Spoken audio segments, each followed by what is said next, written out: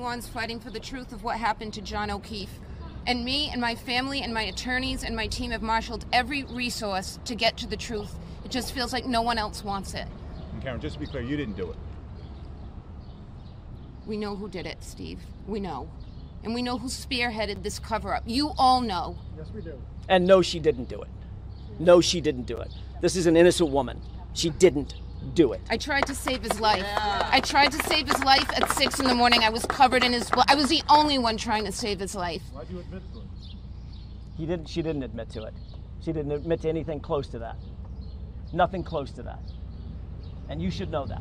That was like 3 or 4 times she said it to No, us. she didn't. That's not true. She asked a question. It makes absolutely no sense. That is the Commonwealth grasping at straws.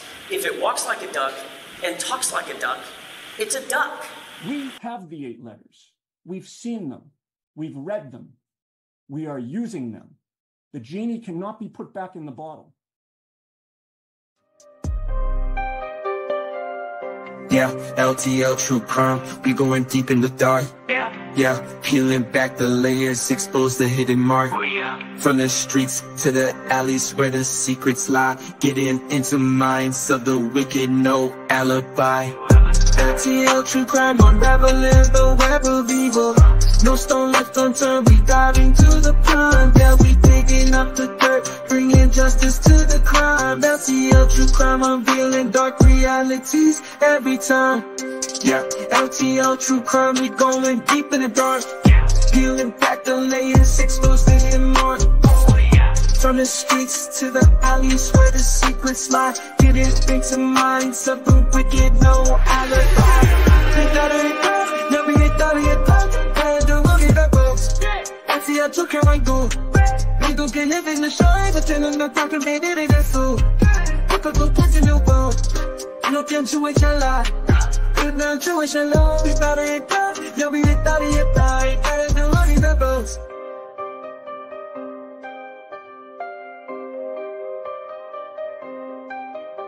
I think they'll true crime. I'm done with dark realities every time. This is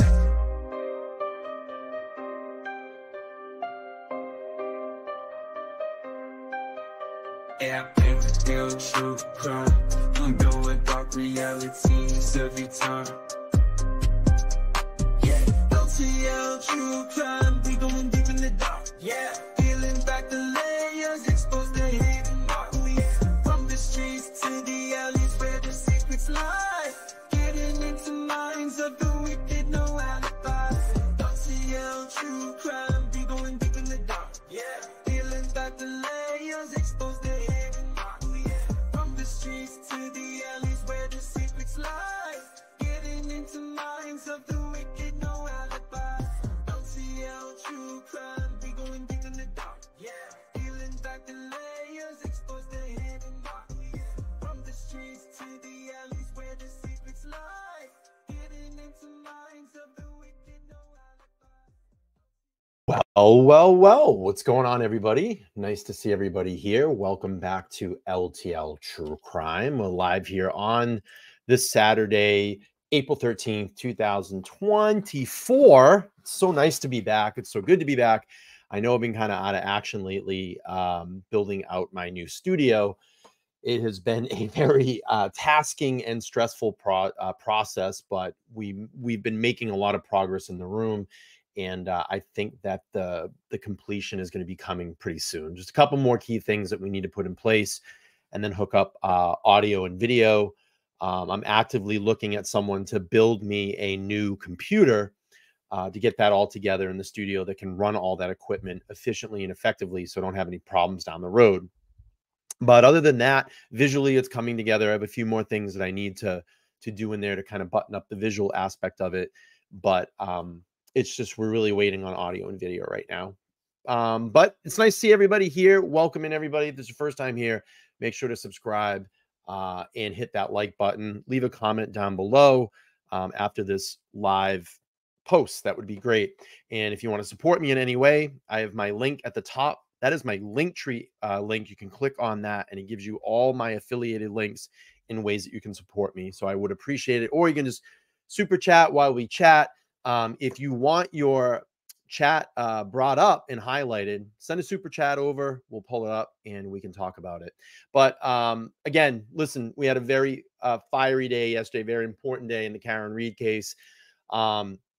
Unfortunately, I haven't been able to catch up on a lot of it lately because I've been so busy with my personal life and getting the studio together. But it was nice last night in the studio. We threw it up on the big TV and we watched some of the hearing from yesterday. And it's definitely something that I want to go through today. So we are going to go through the hearing. I'll give you my talking points. I have a takeaway presentation I'm going to bring up here really quick and just talk about some of the key takeaways from yesterday's hearing. Some very important. We got a lot of new information. A lot of new information, a lot of motions, a lot of lies, a lot of corruption. We have to ask ourselves, is Higgins more involved than we thought? And it was the battle of the size yesterday. Lunchbox Lally and Auntie Bev, the battle of the size. So we'll get to my presentation in a second. But what I want to do is I want to bring up just a small little video, just if anybody hasn't seen what the studio is looking at this moment right now. I'll just play this little video for you, give you kind of a little update. So obviously the TV is going to get mounted up on this wall. We have the big desk there. It can take up to 4 people. And I made kind of a genius move the other day. I had this thought. I'm like, we were struggling with where to put my solo desk. And initially I had it kitty cornered, probably right in this position where we are now. If you look at that room, it was kitty cornered and just wasn't making sense. So I said, well, why don't I just slide it up to the big table and just make kind of like a T? And it would be a lot easier because I can just sit there, head a table, and have everybody to the sides. And it was like that aha moment. And then everything clicked and it ended up working out really well. I'll finish this video and then we'll get into Karen Read. But this is what it's looking like in there right now. We have a couple softbox lights in there. I did some decorating on the ceiling. And it's starting to really pull together. We'll get some things mounted up on the wall, pictures, stuff like that. But I'm super, super happy with the layout now. The ambience light in there is great. We're going to get a couple of floor lamps where we can control the light just to give it a little bit more light in there because you learn some things. You know, the dark paint looks great, but it absorbs a lot of light. So it's going to need some light in there to kind of brighten it up a little bit. But I have a couple of soft boxes and I just picked up some adjustable lamps. Hopefully that will give it the ambience that we're looking for in there. But it's going to be a really great spot. I'm excited to get in there and create. It's been a very long, tiresome couple of weeks, but it's getting there. So I want to give everybody an update. I hope you're all loving it. I'm loving it. It's starting to actually feel like a working studio now. And, you know, hopefully we can start getting some real guests in there soon, get this thing up and running just in time, hopefully for trial. All right, let's get into my presentation. Let's talk about some of the key takeaways from yesterday's hearing, and then we will go through the hearing. Again, I only watched key parts of it, but it's something that I want to go over in totality tonight. So we have Yannetti yesterday dropping the big bombs, the huge bombs, and we hear more about Brian Higgins's potential involvement in this this case. And it was very eye-opening to a lot of the things that I heard. I mean, almost mouth-dropping, jaw-dropping on the floor. So let's look at some of the key takeaways from yesterday. So I went through, took some notes, and these are the key takeaways that I came up with. 42 minutes of the Canton PD Sallyport video is missing where Karen's SUV was housed. Higgins was in the Sallyport during the time on the missing video. So another key takeaway I had, we heard a lot. It's supposed to be heard. I'm sorry. We heard a lot about Colin Albert's track record of harassing Officer John O'Keefe. Witness Brian Higgins destroys SIM card and phone at a Cape Cod military base after Morsi gives him the order or permission, if you want to say that. Higgins asks FBI friend to only extract text messages between him, Karen, and John, and then he turns over that information to investigators at the Canton PD. Nothing funny about that, right? We look at another key takeaway, a bunch of other key takeaways here. Lally lies about what Karen said during her second intake. Brian Albert destroyed his phone. Julie and Chris Albert harassed John by taking taunting photos on his property while John was away on vacation. We had the well text from Brian to Karen, and that's Brian Higgins to Karen. Higgins and Chief Berkowitz are friends. Some more key takeaways. I think this is a double slide. I apologize about that. Let's see. I had a couple double ups here. Julie and Chris Albert harassed John. We know that. Yannetti calls out Brian Albert for not upholding first responder ethics. I think that is huge. And Yannetti was on fire yesterday. Higgins went to Canton PD and questioned officers involved in the investigation. And that might be it. No, we got another one here. Higgins texts John to try to get him back to 34 Fairview. Jurors will have a Corey check, which is a background check. Higgins signs I think it's called Proffery agreement with the FBI. And I looked that up. And you'll probably hear Melanie talk a little bit more about this tomorrow, as she's an attorney.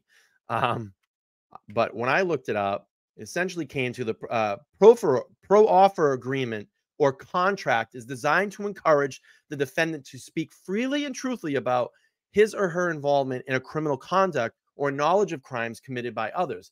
See, I'm always wondering,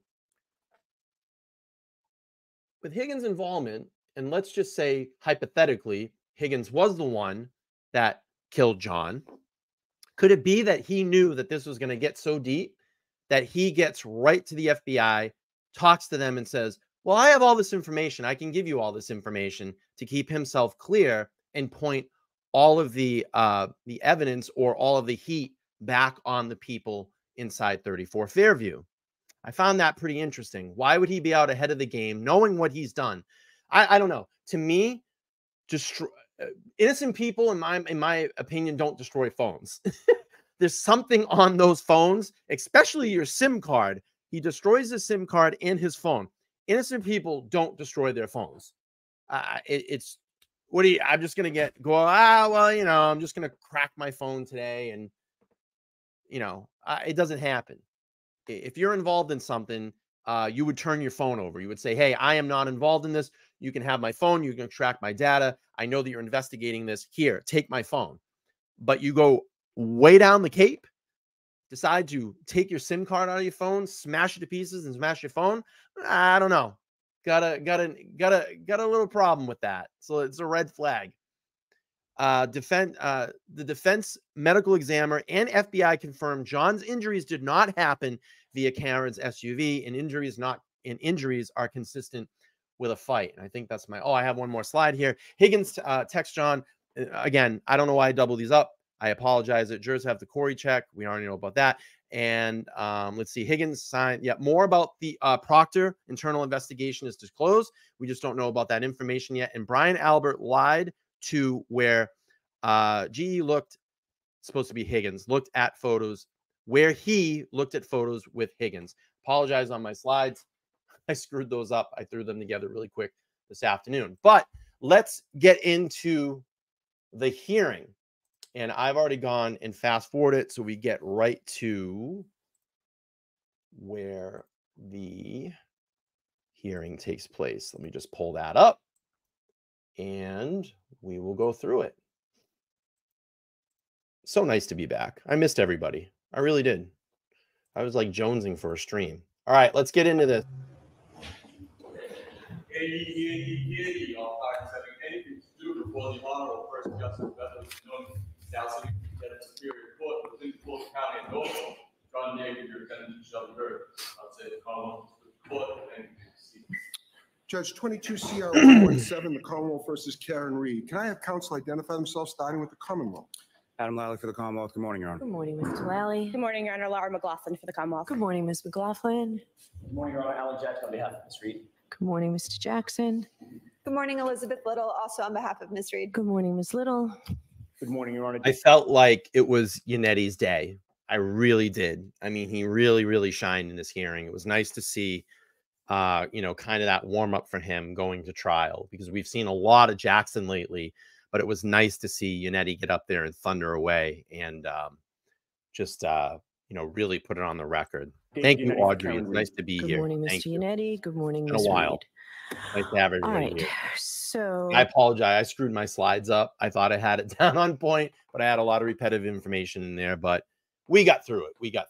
I'm a little rusty. I'm a little rusty. to begin, and I have all the motions in limine. I'll talk about how exactly we'll go through them in a minute. But first, so in reviewing the motions in limine, I mean, clearly the defendant has an absolute right, a constitutional right, to present a third-party culprit defense, but counsel is well aware that that is not without limit, right, from the case law. Now, the defendant has stood here, defense counsel has stood in this court repeatedly, stood here and in other venues and in the pleadings, espousing various third-party culprit theories. I thought it was very interesting with this too, this third-party culprit, where Bev kind of challenged Yannetti, and Yannetti fired back and said, look, it's not our job to prove who killed John O'Keefe. That is the Commonwealth's job. Our job is to defend. Our job is to respond. And I found that to be a very interesting back and forth. Or scenarios. But now that it's time to actually try the case in the courtroom, Nice to I see the don't have a moderators motion here. from the defense to admit coming in. third-party Paula, culprit Mary. testimony. So, and as you're well aware, I have to make findings before any mention of any third-party culprit evidence or even an opening goes before the Kevin. jurors. Appreciate you being here. In order to admit it, given that I have no information at all, I mean, I don't know who the third-party culprit is, even after reading 4,500 pages of discovery. I don't know what motive a third-party culprit might have. I don't know how it's relevant. I don't know if it's remote or if it's current. I don't know if it's speculative or blinded by the light. or if it's relevant. I don't know if it will prejudice or confuse the jury. And if it's hearsay, I have a whole other series of factors I have to consider. So, Mr. Yannetti, are you pursuing a third-party culprit defense? We are, Your Honor, and I'm prepared to address that. The Commonwealth has raised the issue, and I am prepared to address that today. So you filed your motions first, and you did not raise it. So if the Commonwealth had not raised it, you did not move to introduce it, correct? I have no motion from. No, I from understand. You about it. I understand, Your Honor.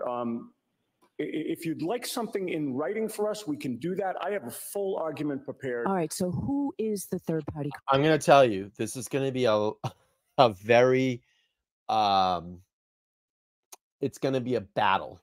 It's going to be a battle of the attorneys with this judge. Absolutely. She is not going to make it easy for anybody. You're going to make it easy for the Commonwealth.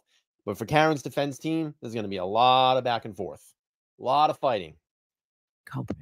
We are under no obligation to name any specific third-party culprit. How am I supposed? So you're prepared to argue all this? I'm prepared to argue it, Judge. All right. So we will get to that when we get to the Commonwealth's motion. That's fine.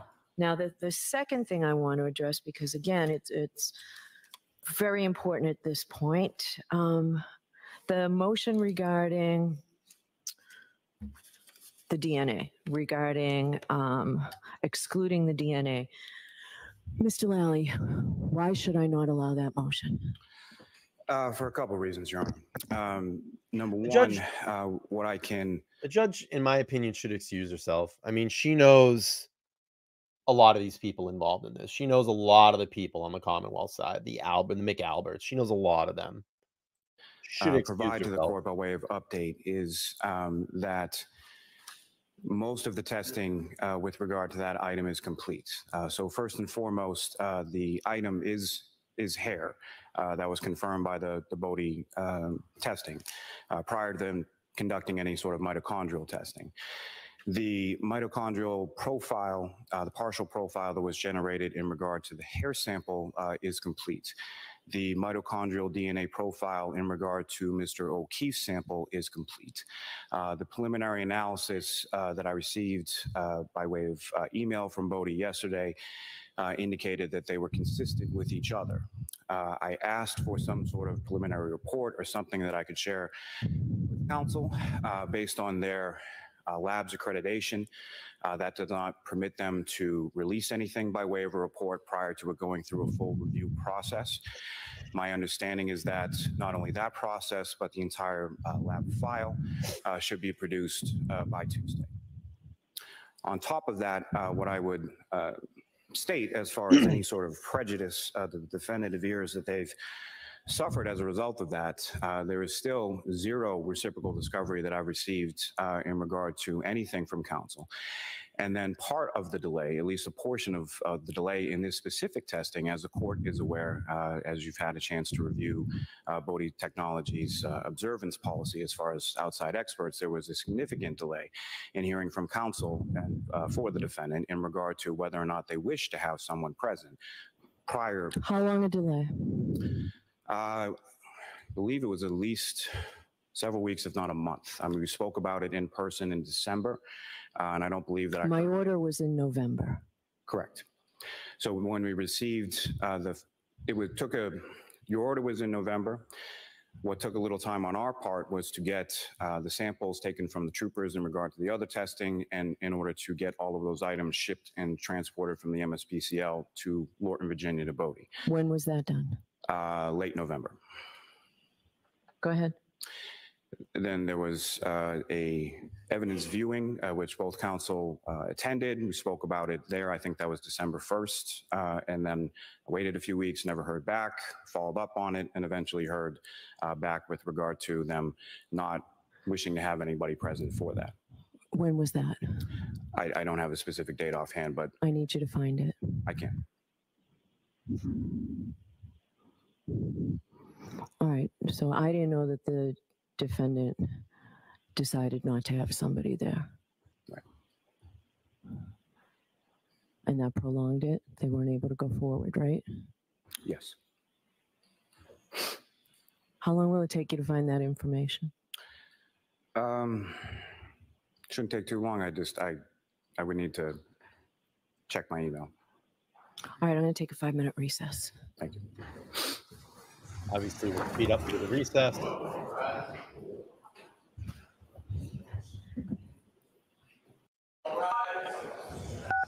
You are unmuted. Here we go.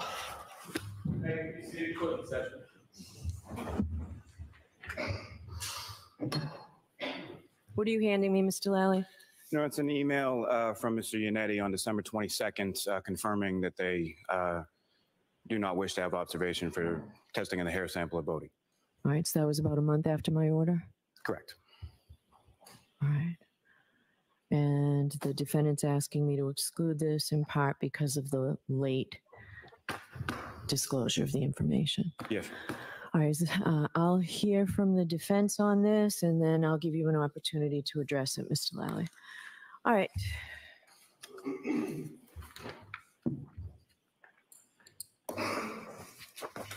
Thank you, Your Honor. I'd first like to address the timeline that Mr. Lally has just explained to the court. First of all, we were not made aware that we were allowed to test based on Bodie's protocols and procedures until December 1st. We were given a letter saying it would cost $21,000 for our expert to sit in on that testing. Lally gets caught here, right? Lally gets caught. I think I remember this. This is one of the lies. We reviewed that letter. We told Mr. Lally that it was most likely we were not going to have someone independently watch the testing because of the price. When was that? December 1st. When? December 1st? On December 1st. Okay. We confirmed that in writing when he emailed us again on December 22nd. And I would note for the court that Bodie did not receive the hair from the Commonwealth until January 11th. Okay. So there was no delay on our part. As the court knows, to date, we have received no reports from the Commonwealth regarding Bodie Technologies' analysis of the DNA. The Commonwealth has engaged in repeated and inexcusable delays regarding the testing of this particular item of evidence, which at this point is sanctionable. The hair has been in law enforcement custody for more than 2 years, Your Honor. Yeah. On February 1st, 2022, Massachusetts State Police criminalist Maureen Hartnett purportedly recovered a hair from the bumper of Ms. Reed's vehicle. For a full year, the Commonwealth did nothing. Finally, on March 6, 2023, criminalist Maureen Hartnett got around for the first time. Sorry, criminalist department? Is that what you said? Criminalist Maureen Hartnett Okay, yes. got around to conducting a visual inspection of that hair for the very first time. On March 6, 2023, she opined that it appeared to be human. However, subsequent discovery produced by the Commonwealth revealed that she had failed her proficiency test in that precise subject matter only 1 month prior. Then, on August 25th, 2023, the Commonwealth submitted that hair to the Massachusetts State Police Lab for DNA testing, and it was forensically determined that no human DNA was detected. Almost 6 months later, the Commonwealth made I like watching the galley. I like just watching everybody's heads on Karen's side. It's so good. a third attempt to Let find me just get to this really quick. Annie, thank you so much for becoming a YouTube member. I appreciate the support. You have access to all my members only content. If you're just first here, time on the channel, I'm actively building out a studio, and I've been doing members only lives from that studio, so you can get updates as we go along. But thank you. I appreciate the support. I really do. All right, here we go. We'll keep playing through. evidence establishing that the hair was somehow probative in this case. It is now 4 days before trial, and we were told that we're going to receive this on the day trial is set to begin. Pursuant to Massachusetts Rule of Criminal Procedure 14C, subdivisions 1 and 2, the court has the discretion to exclude evidence based on the Commonwealth's agree. failure to comply with its discovery obligations. There's no excuse for a 2-year delay. We immediately conferred with counsel when he notified us as to what the requirements were going to be if we decided to have an expert present for testing. We got back to him the day that he emailed us following up about that. And they didn't even bother sending the hair to the lab until weeks later.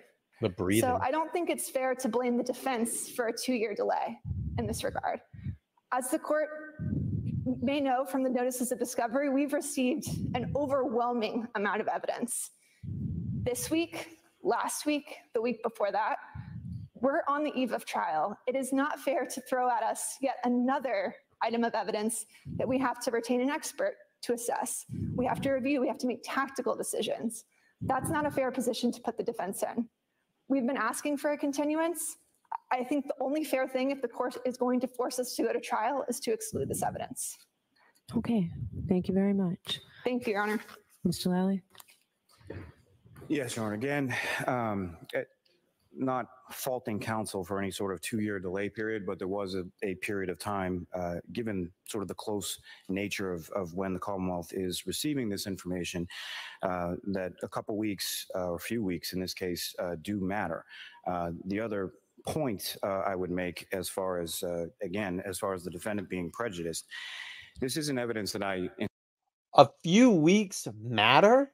Dude, it took 2 years.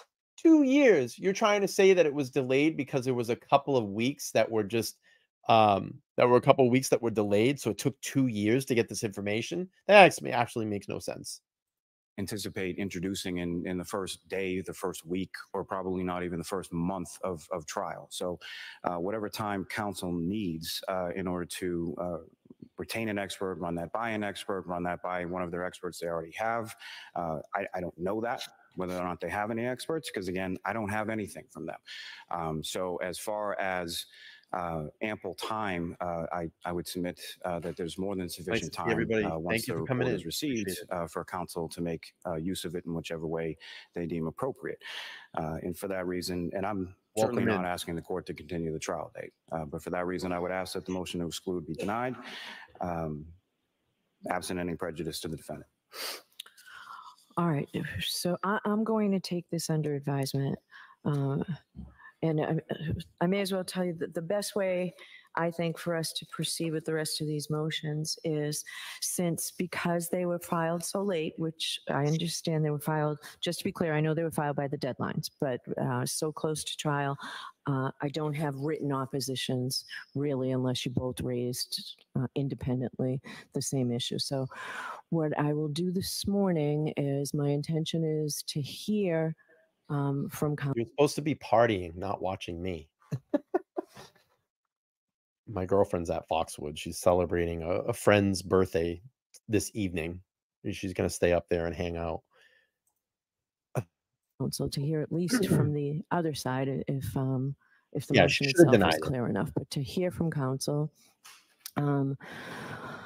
Then we'll take a break, and at 2 o'clock, we'll come back, and anything I can decide, because I know you're preparing this weekend to go to trial on Tuesday, anything I can decide by this afternoon, I will. Anything that I cannot, I will let you know.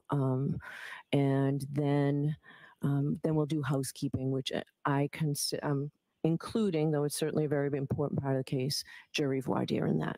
So that will come at the end of that will come this afternoon. So starting with the view. Your Honor, I was just going to notify the court, to your discretion, there are a number of motions Thanks, that will Jimmy. be unopposed. I don't Appreciate know. All right, so what I'm going to do with that is the Commonwealth filed a very helpful list of what their numbers. We have, of course, the paper number, the docketed number. So when I get to that, we'll just go through those quickly. Whoever the court wishes. All right, I appreciate that. So you, well, I'm probably starting with one. You could have saved yourselves time in writing the motion regarding the view because you both want a view. I will conduct a view. You need to talk because you have different locations. Yeah, and we've, upon consideration, Your Honor, the Commonwealth has asked for a view of 34 Fairview Road. We would be satisfied with a view. So you don't need to go to the waterfall? I think that we can just agree to go to that one location. Wow.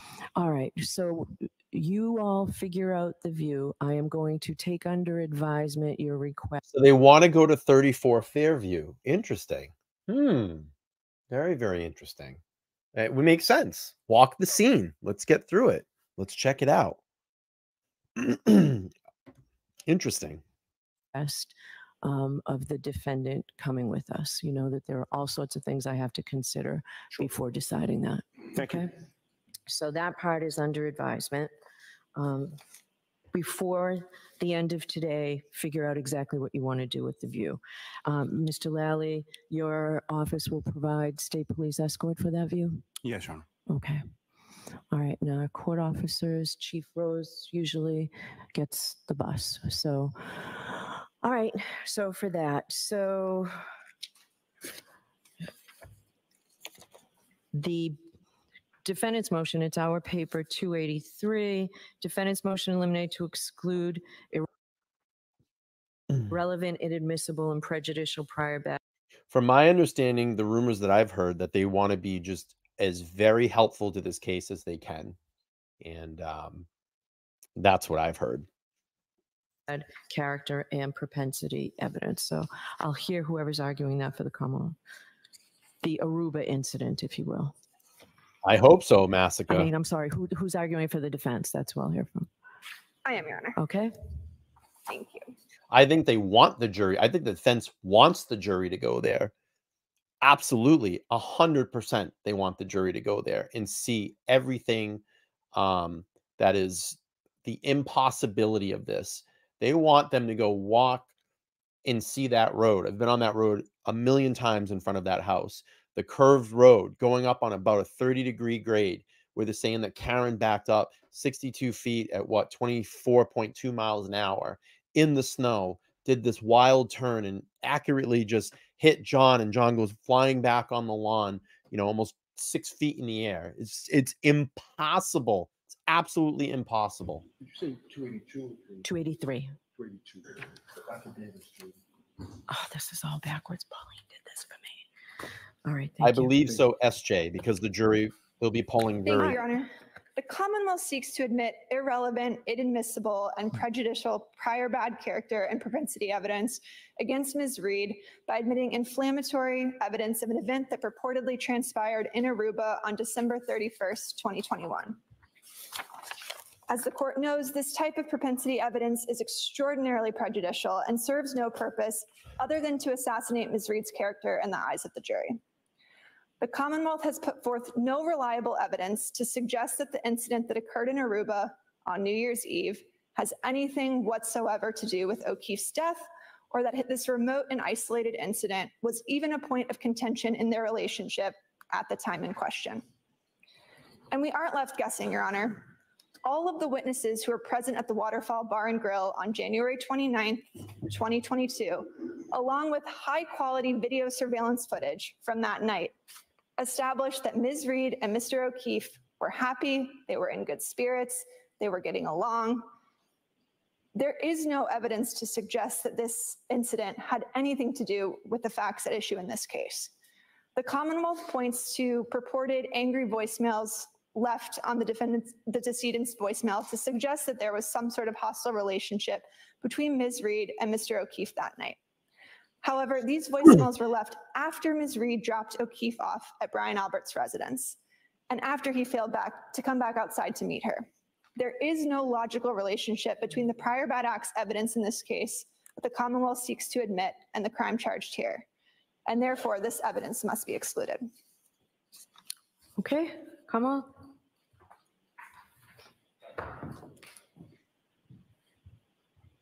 Thank you, Ghost. Yes, Your Honor. So this also relates to Commonwealth's motion to eliminate number 20. Yes. So in regard to that, Your Honor, this is highly relevant evidence as it pertains to motive and as it pertains to the nature of the relationship between Mr. O'Keefe and Ms. Reed, which goes to motive, it goes to absence of accident, goes to motive, absence of mistake. And this is not as the defendant seems to continuously try to pose it as some sort of temporary or isolated incident. This isn't just the argument or the yelling of swears between the defendant and Ms. Sullivan in the lobby in Aruba. This then leads to an argument which both children indicate in their statements continued inside the room in front of them for about 20 minutes after it happened. This is also not a fleeting reference in the sense that the defendant continuously brings it up on her own. Specifically in text communications with Mr. Higgins when she's talking about the nature of their relationship. And it's not just the voicemails that the defendant leaves on Mr. O'Keefe. See, what the Commonwealth is trying to paint a picture is that Karen was very, very upset at John. They're gonna paint this picture that Karen didn't want to live with John anymore. Karen didn't want to be around John anymore. She's out flirting with other men. She's kissing on other guys. She didn't want him in his life. She didn't want him in her life. So she's a bad person. And that's how they're going to paint Karen in this. And that she got so mad that she didn't know how to get out of this relationship and all the possible infidelity that they had between both of them, that she was so pissed off that she just got angry that night and ran John over. That's how they're going to paint this. That's how they're going to paint this. I'm telling you right now. But on the flip side, normal couples fight. Everybody has probably fought with their spouse, their loved one, a lover, whoever they may be. That shit happens in relationships. It happens. You agree, you disagree, that's what happens.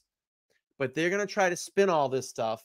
I mean, and spin it and say, oh, well, look at the text messages she had, to, said to John, oh, I hate you, or I'm angry at you, or whatever it may be. And then she's texting her friends about their relationship. Oh, he's being a son of a bitch, blah, blah, blah. They're going to pull all that stuff out and try to make it look like Karen was this crazy woman that wanted to get rid of John and get him out of her life. And I'm guaranteed they're going to probably try to spin it and say she wanted to float right into Higgins' arms. I'm telling you, that's the way that they're going to do this.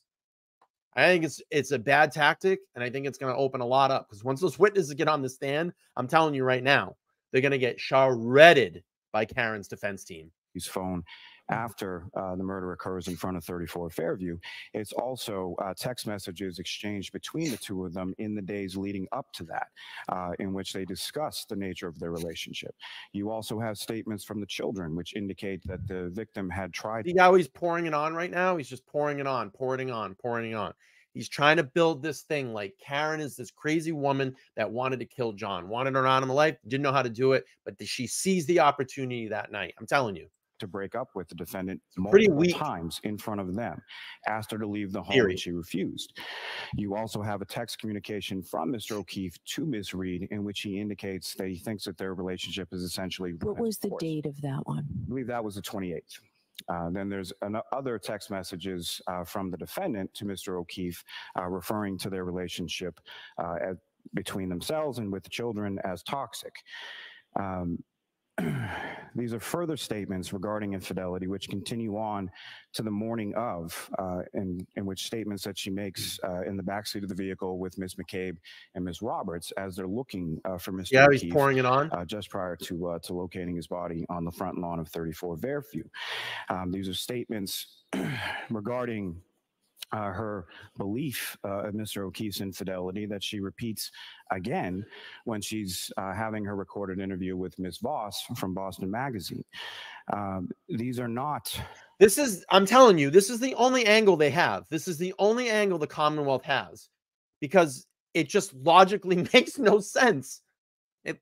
None of the facts that they've brought forward make no sense. So now they're going to hang on to this, knowing that they're going to trial. I'm telling you, this is the angle that Lally's going to use, the angle Commonwealth's going to use.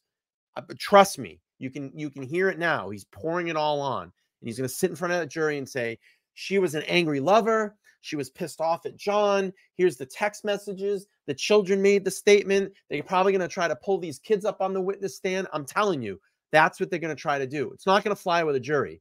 There's nothing that sticks there. Normal couples fight. They have disagreements. They have arguments. I don't know about Karen Reed's relationships. I don't give a shit about Karen Reed's relationship. But I'm going to tell you right now, she didn't kill Officer John O'Keefe. Absolutely 100% did not do it. Isolated statements. These are not just one time 4 weeks prior. It's not too remote in time. And it does show sort of the nature of the relationship and as it's evolving over the course of that month from the date of the incident in Aruba all the way through until the date that Mr. O'Keefe is killed. In furtherance of that, also, there are statements that the defendant makes to paramedics when she's being treated on scene that the last time that she saw Mr. O'Keefe, they got into a fight or an argument. And she's upset because that's the last time that they spoke was during the course of a fight or an argument in front of the house on Fairview Road. So it literally continues from the Aruba incident all the way through to the murder's occurrence. So for those reasons, the Commonwealth would submit that it is relevant as to motive, it is relevant as to absence of accident, and it is relevant as to absence of mistake. Thank you. All right. Yeah, listen, you know, maybe they had a rocky relationship. I don't care. I don't care. You know, maybe that's the type of relationship they were in. Really don't care. Doesn't make her a murderer. Big deal. She argued with her lover. So what? But see how he's like, oh, you know, the argument in Aruba, they had a witness there that witnessed. So they're going to use that and spin this tale. Oh, it started at Aruba and continued all the way up to the murder, all the way up to the murder. They were just fighting. She couldn't stand them. That's what they're going to paint. That's the picture they're trying to paint. What I will need is exactly what the Commonwealth intends to introduce. I think you've outlined it, and I'm familiar with it. Jessica says, too effing bad, too bad. Nobody's perfect. I fight with my husband. I'd never kill my husband. I just say it, and I'm in a bad mood, of course, but I would never kill him here. Oh my God, never. Absolutely. Absolutely. Couples fight. If I admit it, it would certainly be accompanied by very strong curative instructions, which, you know, is my right. I've heard argument now. I'm going to think about this and maybe decide it by this afternoon, but. Thank you. Okay.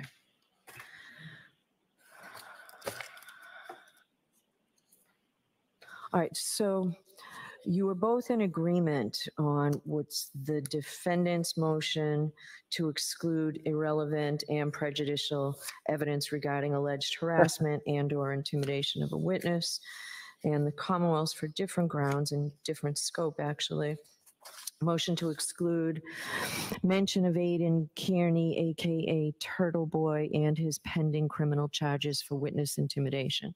So though you both agree it's out, that doesn't necessarily mean that I agree with you that it should be out. I understand that the nature of the harassment, mindful of the grand jury minutes that I've read, that in response to some of the questions posed by those at the U.S. Attorney's Office, the answers explained away some conduct as a result of the extraordinary harassment witnesses were undergoing. So I'm not sure I agree with you. So go ahead and try and persuade me, but what I'm inclined to do is keep it out in the case in chief. But Commonwealth said you told your witnesses not to discuss it. So I'll hear the defendant.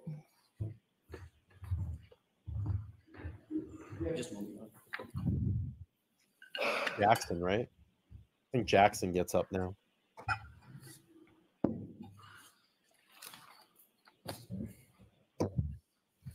I guess I would start, Your Honor, by saying that in order for evidence to come in, it has to be elicited by a party. It has to be offered by a party.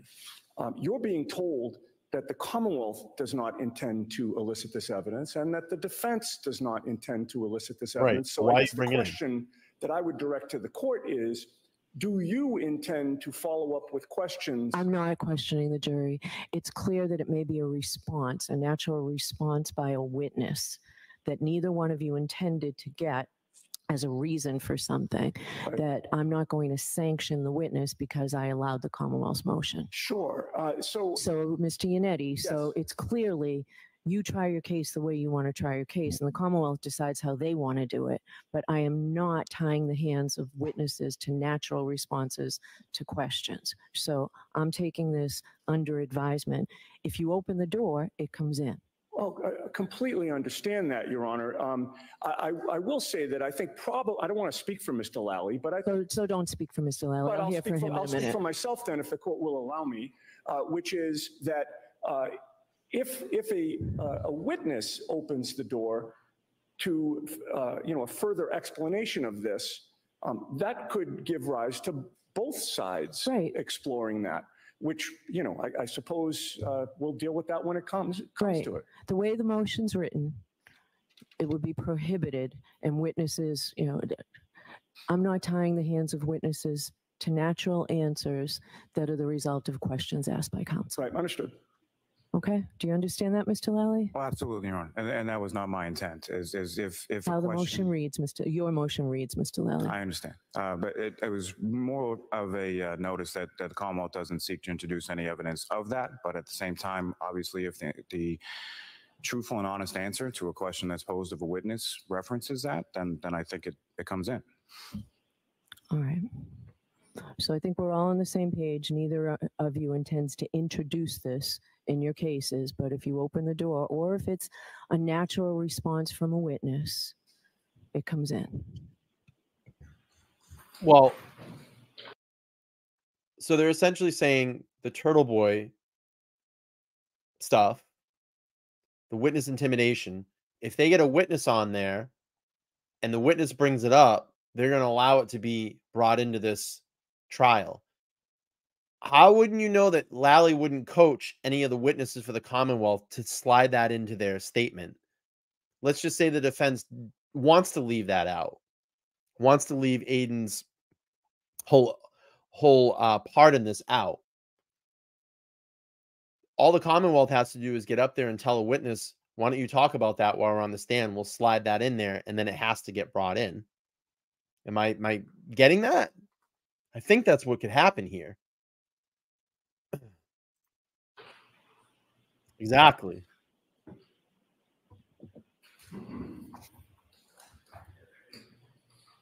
Okay.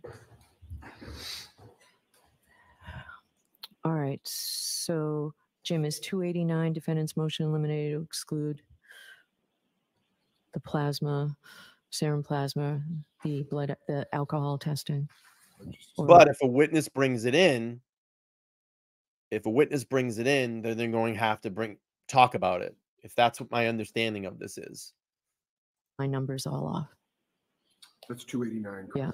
All right. And the Commonwealth has a paragraph or two responding in one of your other motions. So I will hear the defendant on the motion regarding the testing of the blood from the hospital for the alcohol levels. This is Jackson, I think. Yep. Thank you, Your Honor. I'll be addressing this more his speed. with the court's permission. This is number, just so we keep it clear in my head, I had named this number 17, dealing with the retrograde extrapolation. Okay, we don't have it as 17 anywhere. I agree, Tyrone. List that the helpful list that the Commonwealth. Oh, okay. Our number is 289. Right. Okay. So. And the Commonwealth's one paragraph response is 17, but you filed the motion. So why don't we hear from you as the moving party? Thank you. So the Commonwealth wishes to have Ms. Reed's retrograde extrapolation records admitted over, naturally, a hearsay objection, because the Commonwealth, their position is that they are medical records.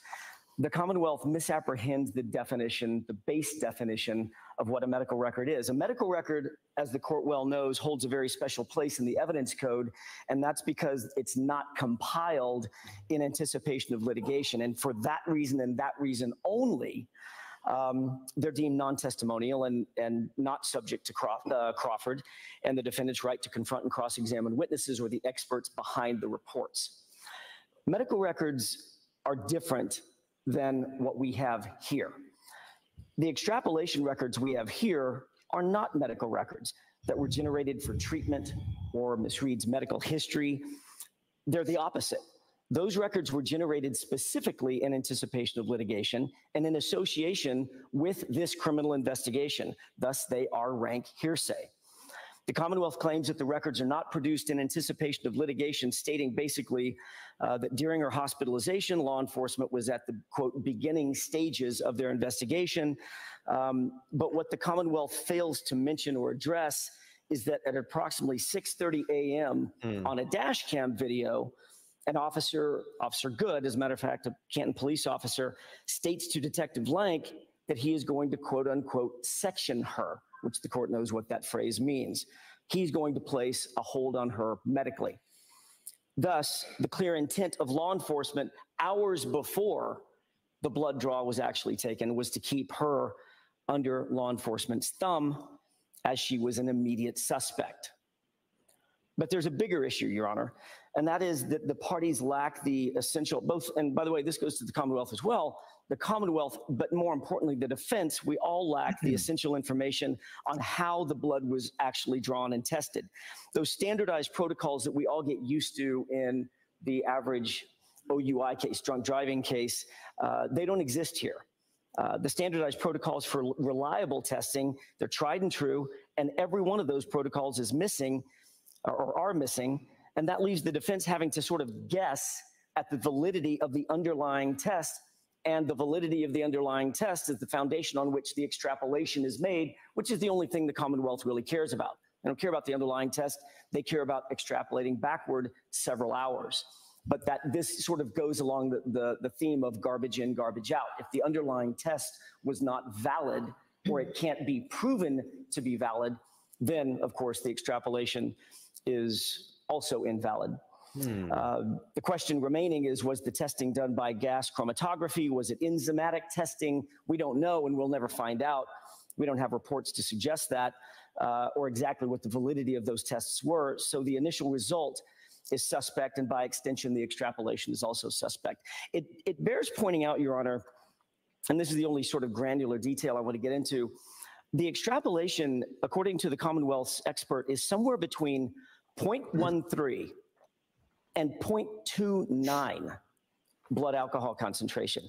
That is a swing of more than 123%.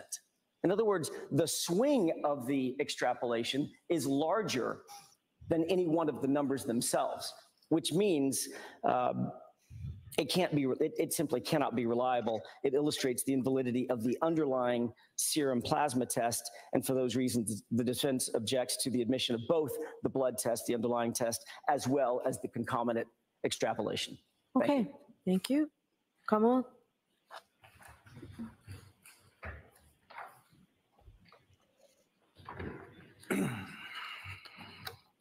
Your Honor, so what the Commonwealth would submit is this may have been a valid basis for a motion to suppress, but it was a motion to suppress that was never filed and one that the defendant specifically waived, that Mr. Yannetti waived all motions to suppress.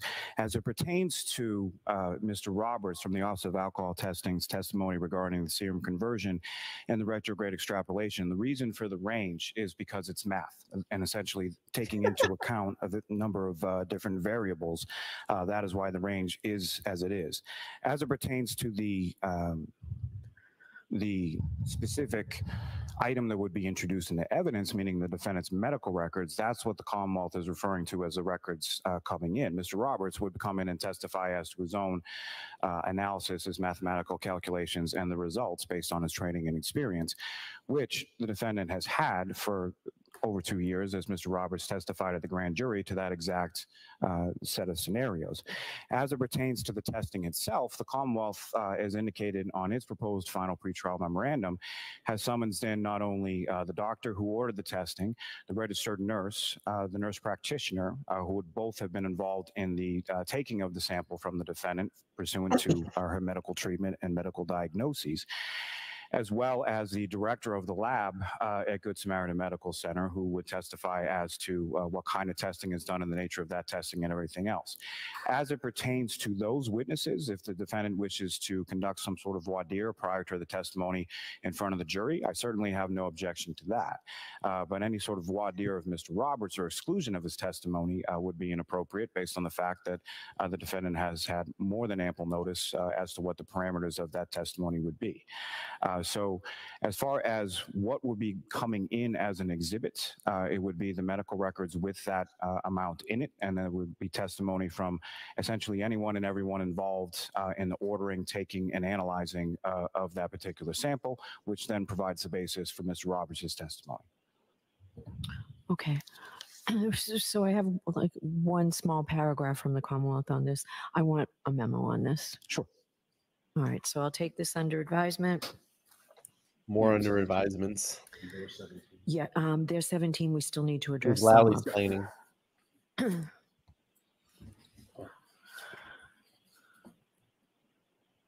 right. So that's all of the defendant's motions in limine, correct, Mr. Yannetti? Let me just have a moment. Mr. Jackson, it's all of them, isn't it? We filed a motion for attorney-conducted panel voir dire. Yeah, that's a joint motion, and that's, I already said we're going to talk about impanelment this afternoon. Just being complete in answer to the court's question. That was one that was not addressed, but that's fine. All right. Oh, the request just to have panel, your motion was a little bit confusing. Right. So you want panel voir dire? Panel voir dire, correct. I'm not going to do panel voir dire in this case. So we'll talk about the particulars of it later this afternoon. All right, so on the Commonwealth's list of motions, you said that there are some that you may agree with. What besides the view? Are there any of these numbers? Yes, Your Honor. The defense does not object to the Commonwealth's motions in limine numbers 1 through 6. Number 8. 1 through 6. Yes, number 8. Number 9. Number 11, we obviously joined in that request. Yes. Let's see. Number 14, we do not object to. Number 15, we have no objection in principle, but we do reserve the right to object to just individual exhibits as they come. Yeah. Number 18, we have no objection. Number 19, we have no objection. Number 23, no objection. Number 26, no objection. I believe the court that's did the one we address addressed, yeah.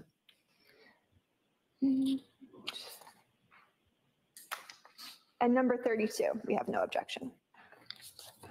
All right, thank you. All right, Mr. Lally, I will hear you on our paper 297, your number 7.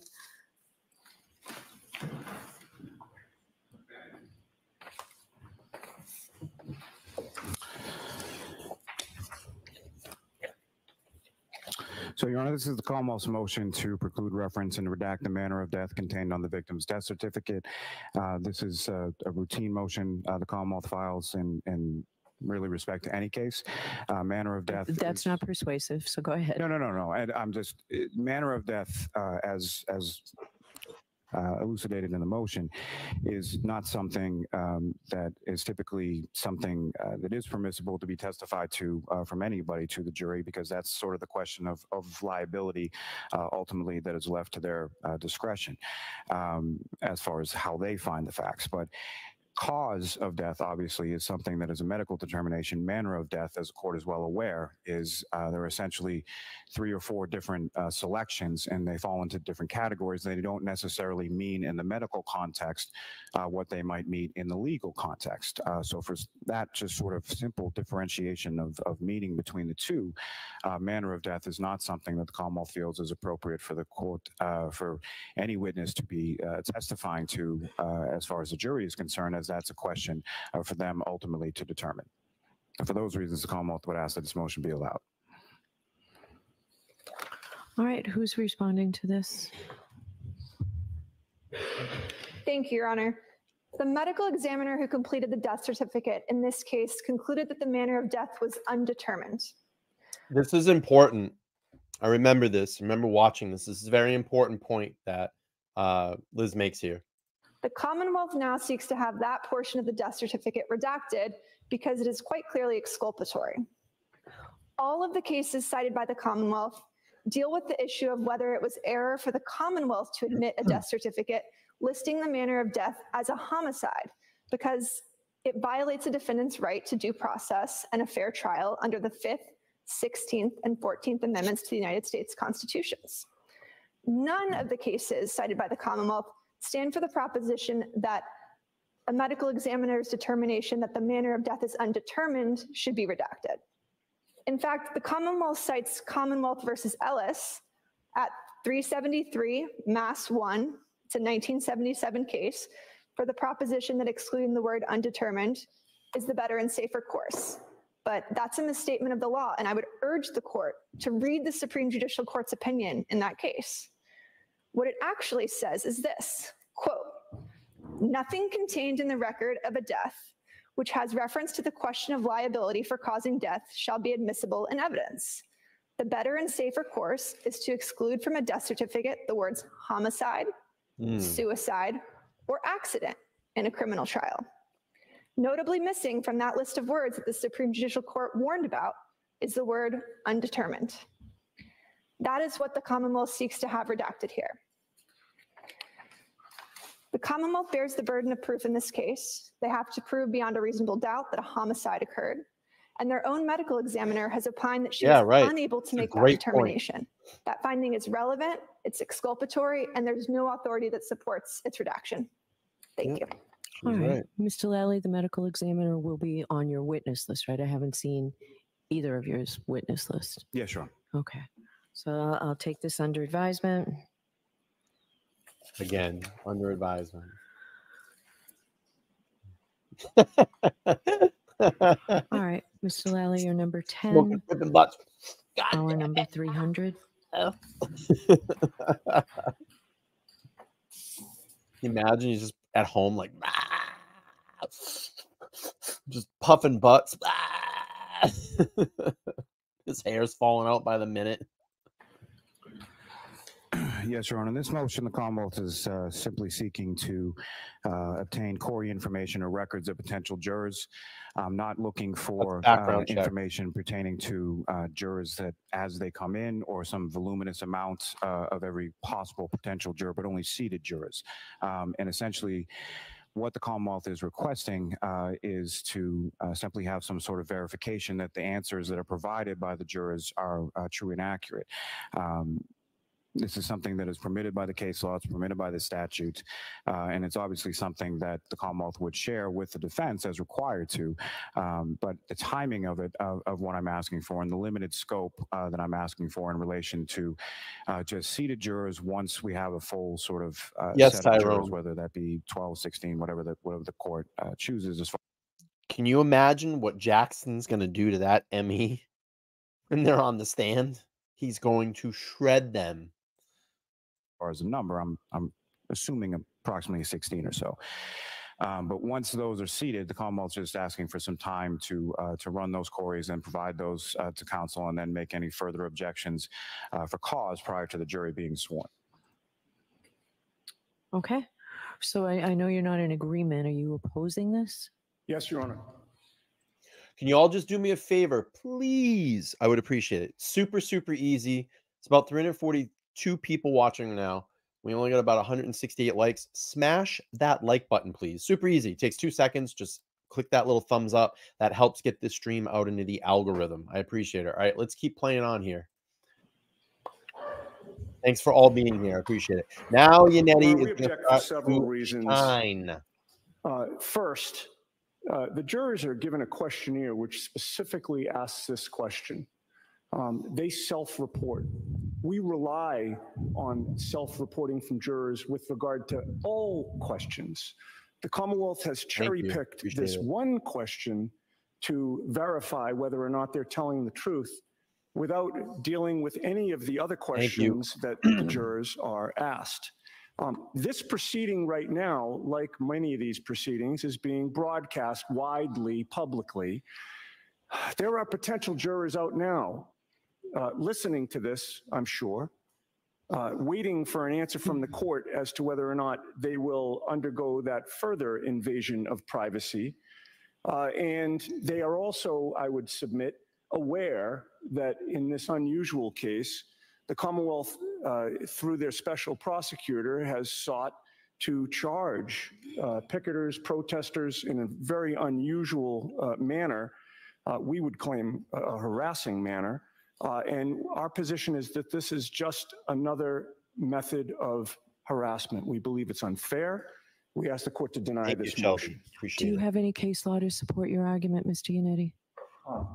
Your Honor, the case law is simply the constitutional rights to privacy that the jurors have. I mean, it's an issue of fairness, Judge. So that's what we're relying on. All right. So the motion is allowed, Mr. Clerk, number 300. Thank you.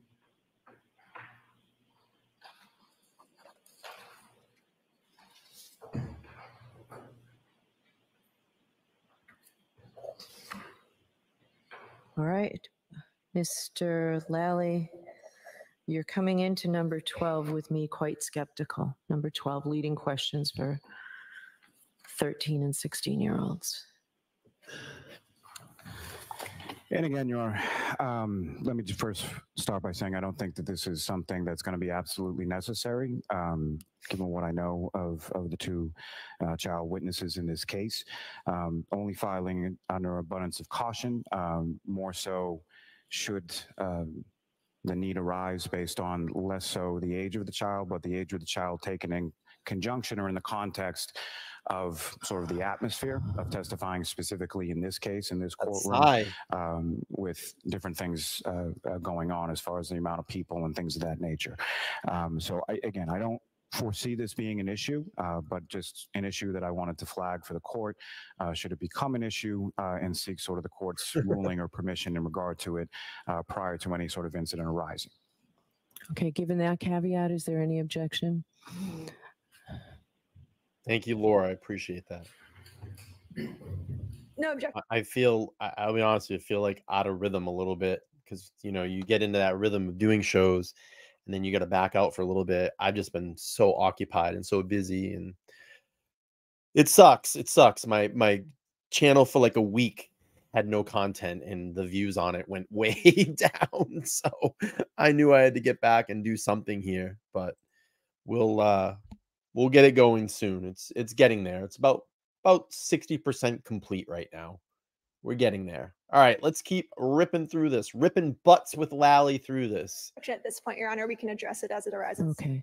Mr. Lally, keep in mind Not the jurors yet. would much rather hear from the witnesses than from the Commonwealth. Of course. Excuse me. All right. Mr. Clerk, on that, we're just going to withhold ruling. Withhold ruling until a later time. Commonwealth, you'll raise this again if need be. Yeah, sure. All right.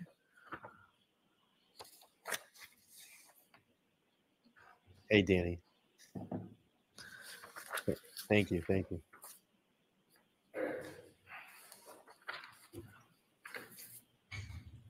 All right. So on your next motion, your number 13,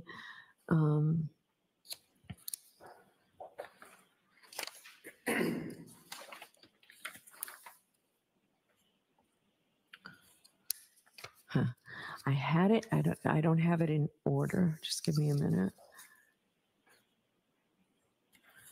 So I'm curious. Do you happen to have? Tough, Oh, we Pat. don't have the screen up. Do you happen? I'd like to see exactly what it is that you intend to introduce. Thank So you. this is your motion eliminate to admit evidence that the defendant was in custody for a period of time after her arrest. Sharon. Jim, is it possible for you to print that for me? 13. Yes, please. Thank you. Okay. All right. I'll hear you on this, Mr. Lally, and remind me the date that this body cam footage was taken.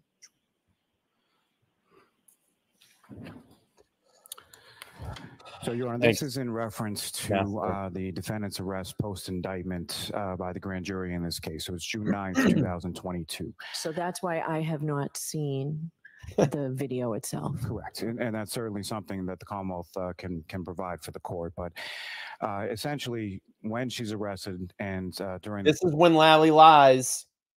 This is when Lally lies.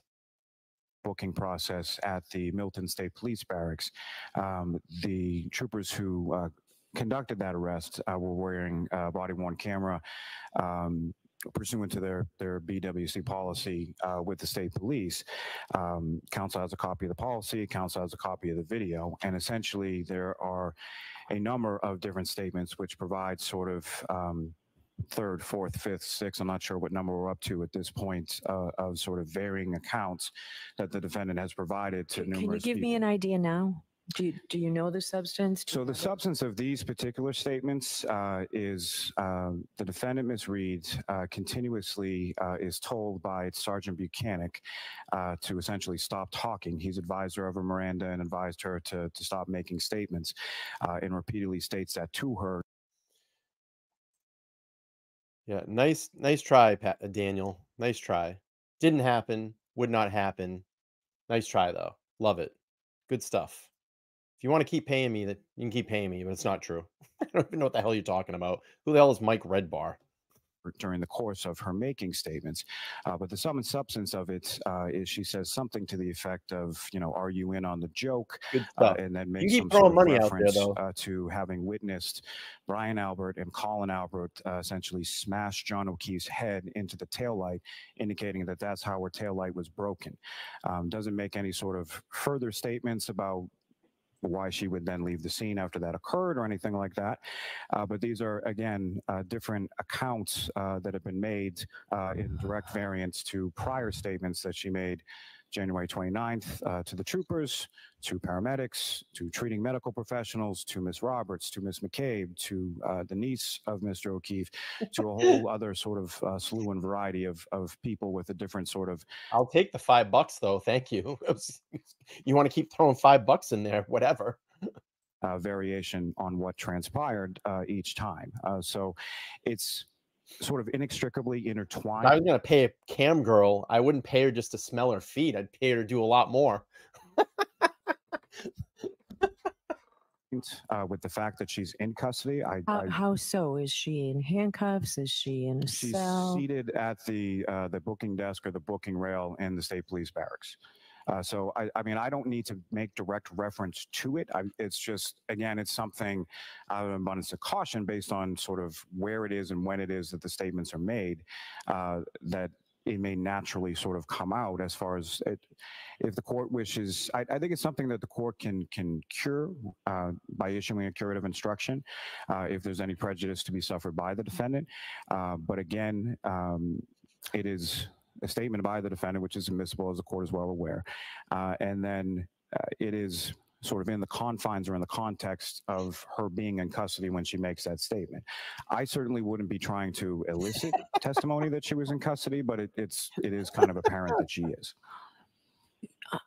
Can you have that here for this afternoon Yes, I can arrange for that. so we can see it? Sure.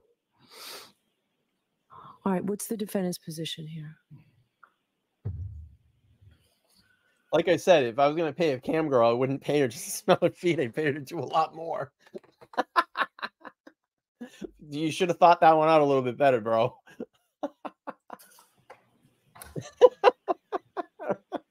We object.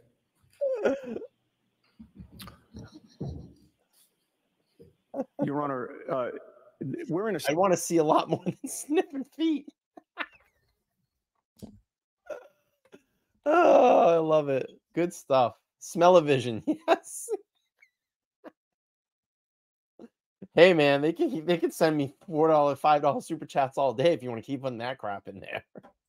Situation now where it's good stuff. The Commonwealth arrested Ms. Reed twice when they didn't have to.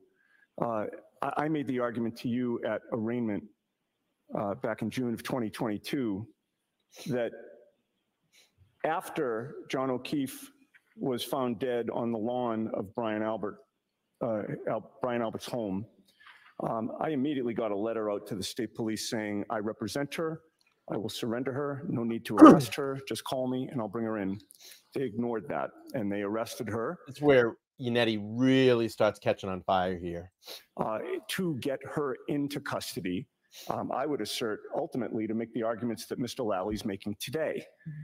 Then, astonishingly to me, after the grand jury issued indictments, based on basically no new evidence, they upcharged her and once again did not contact me, despite the fact that she was completely in compliance with the terms of her release and had made every court appearance.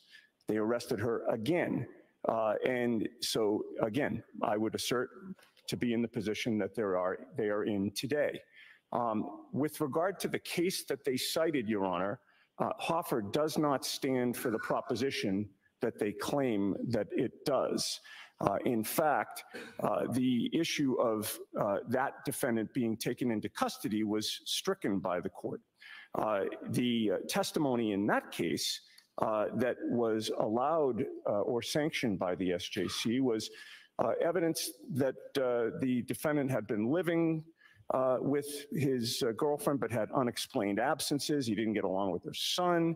She was afraid of him, and that he associated with a convict that made her nervous. There was nothing about him being in custody that was admitted in that case. To the extent that these statements are, or the court deems these statements to be relevant and admissible, there are other ways to do it. I do urge the court to watch the video. Yeah, I think we'll put it on the screen because I want to see how the jury would look at it. Okay, that's fine. But I will suggest, Your Honor, that there are other ways to accomplish that, either to have testimony about what it was, or failing that, to have the audio of my client making whatever statements they seek to introduce without the video. An image of my client in handcuffs at a police station is what this court generally tries to avoid, given the fact that as she sits here and as this trial is ongoing, she's presumed to be innocent. We wouldn't bring her up here in an orange jumpsuit and then ask the jury to make decisions about her, nor should we display her after a perp walk at the police station in handcuffs, making these statements. All right. So I need the Commonwealth to, do you have your media person available, Ms. Gilman or Ms. Crawford or whomever? Yes. All right. We're seeking to make arrangements for that. All right. We'll put it on the screen just so I can see how the jury looks. All right. Thank you. So we'll look at that this afternoon.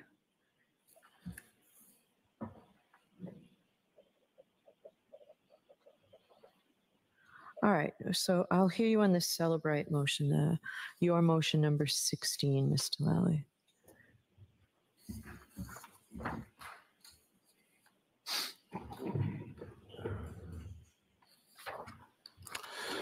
Thank you, Your Honor. So in this motion, what the Commonwealth is requesting is for permission for the Celebrite expert, Mr. Whiffen, to conduct a demonstration in the courtroom during the course of his testimony in regard to the examination that he did in regard to Ms. McCabe's extraction report and specifically the alleged search, which the defendant purports occurred at 2:27 in the morning and the Commonwealth maintains occurred at 6:23 and 6:24. I want to stop you because one question is, how long will this take if we allow it? How long will the demonstration take? So really what I'm seeking to do ideally would be for sort of a live demonstration, which I had Mr. Whiffen do and record and provided a copy of that to counsel as well. So that recording that I provided has no audio to it, but there was also a PowerPoint presentation that Mr. Whiffen prepared in relation to the same issue that he produced, and then I provided that to counsel as well, which essentially goes through what he did, and it also. You're not looking to do a PowerPoint presentation, are you? No. The PowerPoint presentation would not be something I'd be looking to admit. The reason I did the video is in the event that technology is not our friend on that particular day and the live demonstration doesn't work, I would then be seeking to introduce the video and have him talk about it while it's playing. It mirrors essentially or exactly what Mr. Whiffen had included in his report, which was done back in almost a year ago at this point and has been provided to counsel, and is essentially the same thing as what's contained in his report, but just as far as a visual aid and demonstration for the jury. I just think it's a bit when particularly talking about sort of the technical aspects of his particular analysis, the Commonwealth would submit that it would be helpful and assistive to the jury in order for them to have that sort of visual demonstration to go along with obviously the oral testimony of the witness as well. All right, who's arguing thanks, this for the 13 Kings. defendant? I appreciate it. Thank you. I'm a Thank little you, rusty. Your Honor. We received from the Commonwealth the video that Mr. Lally just described about 48 hours ago. So we have not had an opportunity to confer with our expert about that particular issue. Okay. However, just from sort of a cursory review, it does appear that its submission is improper. As the Commonwealth acknowledges in its motion, in order for the court to allow a courtroom experiment or reenactment, there are very strict rules concerning that experiment. It has to replicate with exactitude the actual event so that it is fair and informative for the jury. Otherwise, it's prejudicial and would serve only to confuse the jurors. Here, just based on a cursory review, it does not appear that Mr. Whiffen's in-court experiment replicates all of the factors that we know were in existence at the time in question. Does it replicate the factors that he says he considered? So I'll need to have a little additional time if the court doesn't mind to confer with my expert. Yeah, so I will give you time to confer with your expert and file a written response. But that's one of the factors that I'm asking you to look into.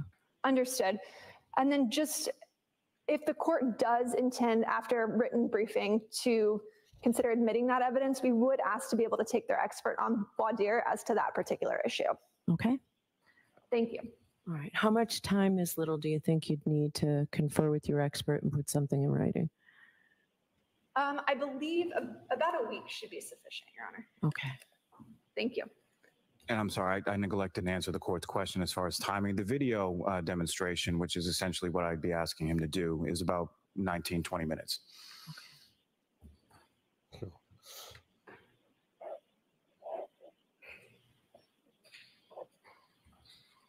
All right.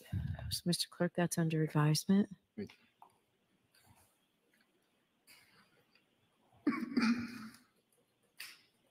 So what remains on Commonwealth's motion 17? The statement, so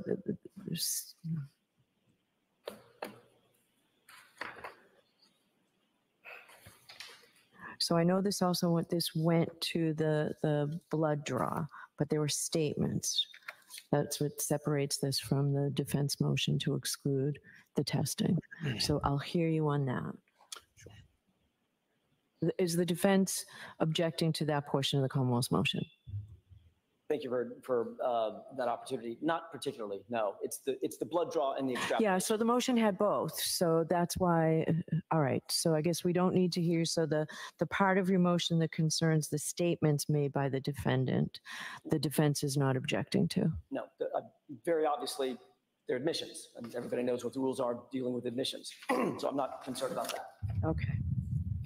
All right, so Jim, on 307, it's a split. Jim. It's Jim. The Commonwealth is permitted to introduce statements made for purposes of medical treatment.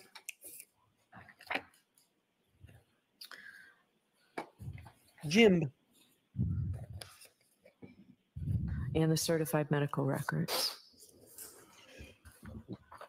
But there's an objection as to what we've heard regarding the alcohol testing, the blood testing for alcohol. Okay.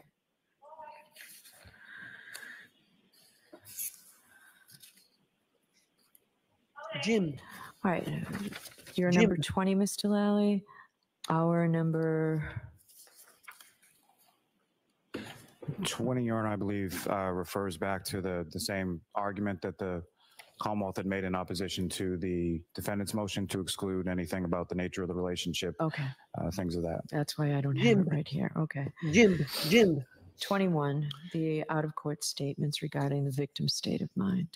So 21 sort of pertains to that same issue as 20.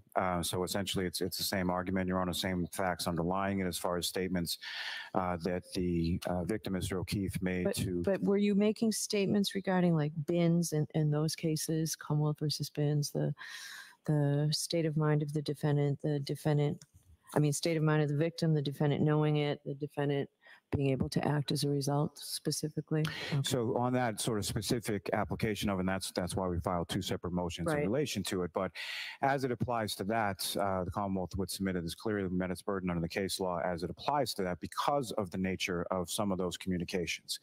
So it's not just communications that are observed by other parties as far as what the victim, Mr. O'Keefe, indicated to Ms. Reed, or these aren't situations like in some of the case law where it's an indication to a third party and the defendant wasn't present, and then there's sort of an inference that can be made that, well, if they're saying it to this friend of theirs, then they must have communicated that to the person with whom they were in the relationship with. In this instance, Your Honor, we have direct communication between Mr. O'Keefe and Ms. Reed via text communications from each of their phones, indicating that communication about ending the relationship was made just prior to the date of his death in this particular case. So it not only enhances what I would submit as corroborates that testimony from other sources or from other family members and other witnesses. So for those reasons, the Commonwealth would ask that this motion be allowed. All right. Jim. Your Honor, on this motion, our position is that we'd like more specificity about which statements the Commonwealth is indicating they seek to admit. I imagine that's the same thing I said to you, Mr. Lally, on the other one that was in connection with this. So the Commonwealth will do that?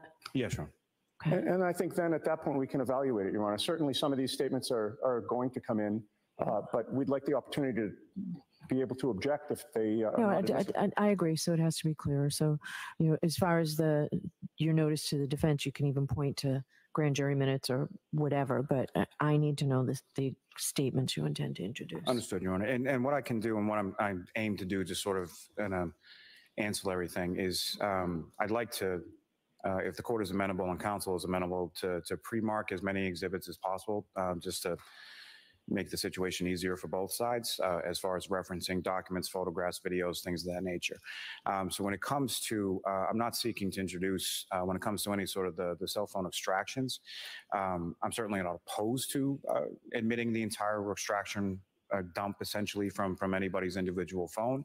But what I'd like to do as far as exhibits are concerned is to print out or create sort of extraction reports from those cell phones as far as different communications between person A, person B, just to make it more simple for the jury to digest it and more simple for, I think, everyone involved to understand sort of the exact communications that we intend to talk about.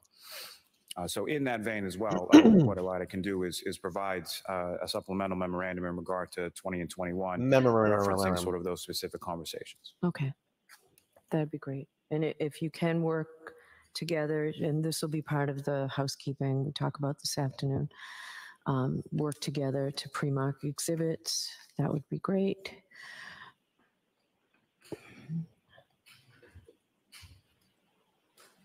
All right, so 22.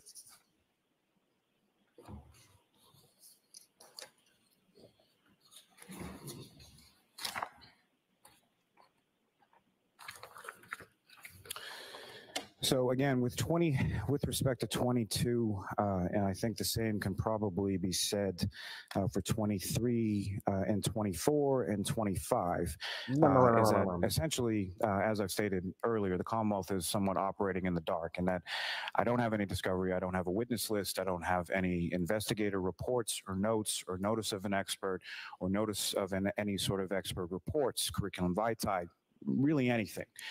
So out of an abundance of caution, the Commonwealth filed motion to eliminate numbered as 22, which is in reference to any alleged bad character or any prior misconduct of the victim or any witness that the defendant alleges to seek to elicit through whatever witnesses they may or may not have. But essentially, what I would state in regard to this specific issue is that, as the Corps is well aware, it has to be something that is, first of all, relevant to anything, and it also has to be relevant to a reputation and not just an anecdotal something that's brought up from one witness, again, who I don't even know who those witnesses would be at this time. So I don't know that the court can rule on it without any sort of notice as to whether or not the defendant intends to seek to introduce such evidence or has any such evidence or who those witnesses would be or what their level of knowledge would be. But it's something that I at least wanted to flag for the court in regard to if it comes up as we go along. Who's responding? That would be me, Your Honor. Thank you. Okay. This will be very brief. The Commonwealth, at least in their moving papers, Mr. Lally, I think, has gently stepped back from the moving papers a little bit. The moving papers suggest that they seek to preclude the defense from presenting any evidence to the jury that one or more of their witnesses lied or gave false information in this case in any particular. They call this, they do this under the rubric of bad character, but that misunderstands or misapprehends what character evidence actually is. Character evidence or bad character evidence refers to using past behaviors or past traits of a person to prove a propensity to act in a certain way in the future. Conversely, proving that someone lied or gave false or misleading information in regards to a specific matter that's relevant and material to the case at hand, that's called impeachment.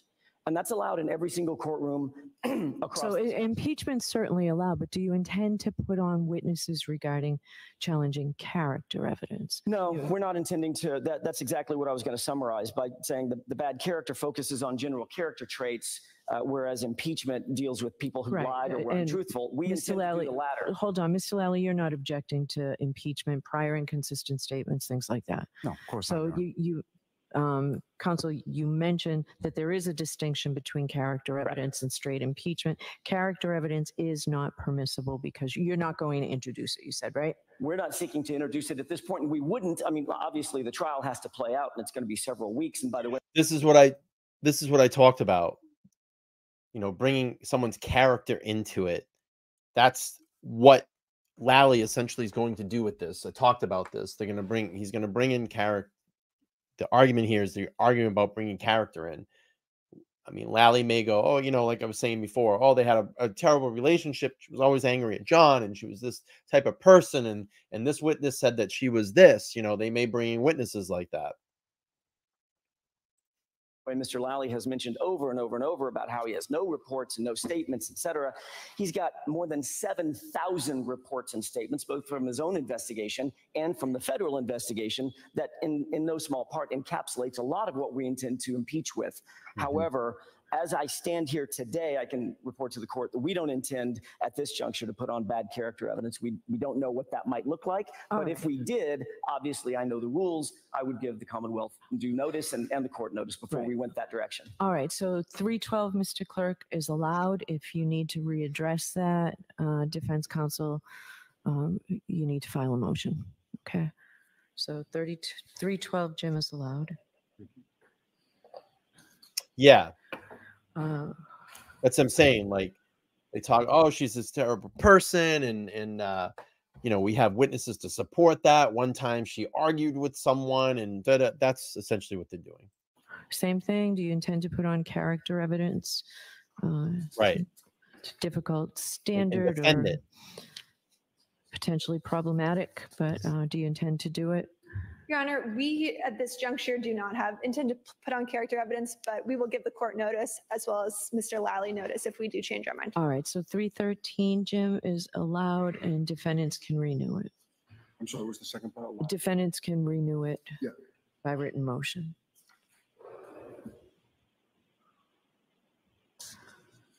How about 24? Is there an objection to that? I believe that was 24. No, that was. No, it's 23. Oh, did 20 I apologize. 23, we had said we had no objection. Oh, okay, I didn't have And that. 24 is the opinion or character. Okay, so 24 is, all right. I'm sorry. 24 is allowed, Jim. 23 and 24 are allowed. That sigh. Oh my God. All right. There's an objection to 25, Ms. Little? Just yes Your or no? Honor. Mr. All right. Jackson is- So I'm going to hear from Mr. Lally on the motion. I just wanted to know if there was an objection. Oh, excuse me. Your Honor, I could probably, if I don't mean to step on Mr. Lally's toes. If he wants to talk, he can talk. We don't anticipate asking any of our experts to read from a treatise. If that's what his concern is, and that's how I read the motion, we don't anticipate going there. That might short circuit this. So no treatise, no studies? They will refer to studies. They're not going to read from studies on the witness stand at this point, at this juncture. Certainly, their studies are the foundation of every expert's testimony. Okay, but what he's saying is he has no discovery of even who your experts are. So how's he going to read all these articles? I understand. So, I understand that. As the court knows, and we anticipate, and I think Mr. Yannetti is going to address this with the court soon enough, he will be getting our expert reports. We now have finally their final notice of what their discovery is. certificate of compliance. And we are anticipating by the beginning of trial, by Tuesday, to have something in response to that. But no, we're not going to elicit an expert to sit there and read from a study or read from a treatise, if that's what their concern is. Excuse me. Anything you wanted to add to this? It looks a little broader than that to me. It is a little bit broader than that, as far as it also refers to anecdotal experiences or things of that nature, which obviously wouldn't be contained within a study or wouldn't be contained within certain materials. So I'm sure counsel is well aware, and I'm not certainly saying that they're not, as far as what an expert can testify to and what an expert cannot testify to. But essentially what an expert can testify to is facts that they personally observe based on testing or things that they do themselves.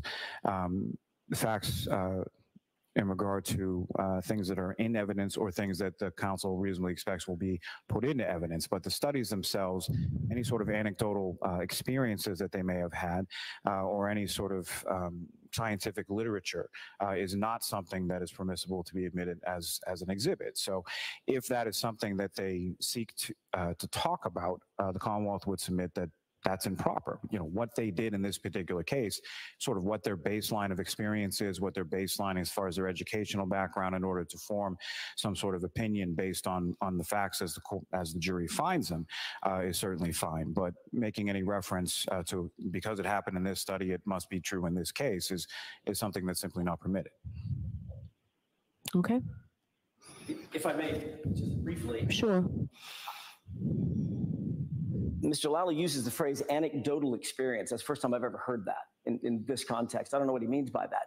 But if what he means by that is bringing into court something that the expert has done or experienced or has experience with, and then relating that back to his opinion or her conclusion, isn't that what he's suggesting Mr. Whiffen do with his in-court experiment? That sounds like an anecdotal experience, but that's just me. I think we have to take this on a case-by-case basis and figure out what the experts are going to say. I don't know what anecdotal experience means. So I can't really defend against that because I've put hundreds, if not thousands of experts on the stand. I don't know that I've ever asked, can you tell the jury what your anecdotal experience is with fill in the blank? So I'm not sure what and I'm not being glib, I just don't know what that means. So I don't know that the court can adequately rule on it. I think this may be something that we wait until So let's get the list of the experts. Take a look at the Commonwealth's the defendant's expert discovery to you, and you can raise it again. I think that's the only other time I've heard that word used, glib. Remember when Tom Cruise, I don't know if you all remember this, but Tom Cruise was being interviewed by, Matt Lauer, and he said, Matt, you're being glib. You're being glib. That was like all over the news. Remember that? You're being glib, Matt. Glib. Thank you. Remember that? Thank you. Glib. Being glib. So, Jim, We were talking about Scientology, and he got all pissed off. He's like, Matt, you're being glib. You're being glib, Matt. You should do your homework. Remember that? say no action taken.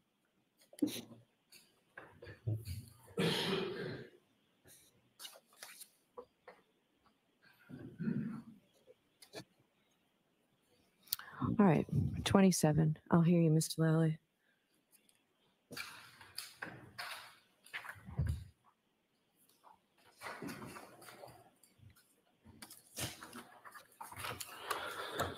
Yes. So, Your Honor, this motion eliminates in reference to prohibiting reference to any federal investigations conducted by the U.S. Attorney's Office or the Federal Bureau of Investigations. So, to this point, the U.S. Attorney's Office has publicly confirmed that at no time has the U.S. Attorney's Office named any person or entity as a target. So, any sort of reference to, and essentially what they've stated throughout the course of, and I know the court has had a chance to review those materials, but what they state is essentially their investigation into some unnamed criminal activity or some unnamed crime or there's nothing specific to any specific person or entity that is contained within those materials. So what the Commonwealth is submitting is that any reference to the fact that those things occurred is therefore unfair, essentially biases against one side or the other based on that, and it really has no relevancy. As far as making reference to, if counsel at some point either side wants to make reference to testimony or statements, reports, things of that nature that were provided in the course of that discovery pursuant to the TUI, obviously that's perfectly permissible, but it also can be done without making reference to where that item came from. As far as you testified previously in relation to some investigation on such and such a date, you spoke to. Thank you so much for the Cash App. I appreciate that. And says, great job you do. Thank you. Great. I appreciate you being here. Thank you. Thanks for the Cash App. A law enforcement agent on such and such a date, and you said this. So if it's needed for those kinds of reasons, as far as impeachment and whatever, that's obviously perfectly permissible. But any reference to that in front of the jury, Your Honor, is something that the Commonwealth would submit is simply impermissible and irrelevant to the facts as they pertain to this case. So for those reasons, the Commonwealth would ask that this motion be allowed. Is there an objection to this? There is.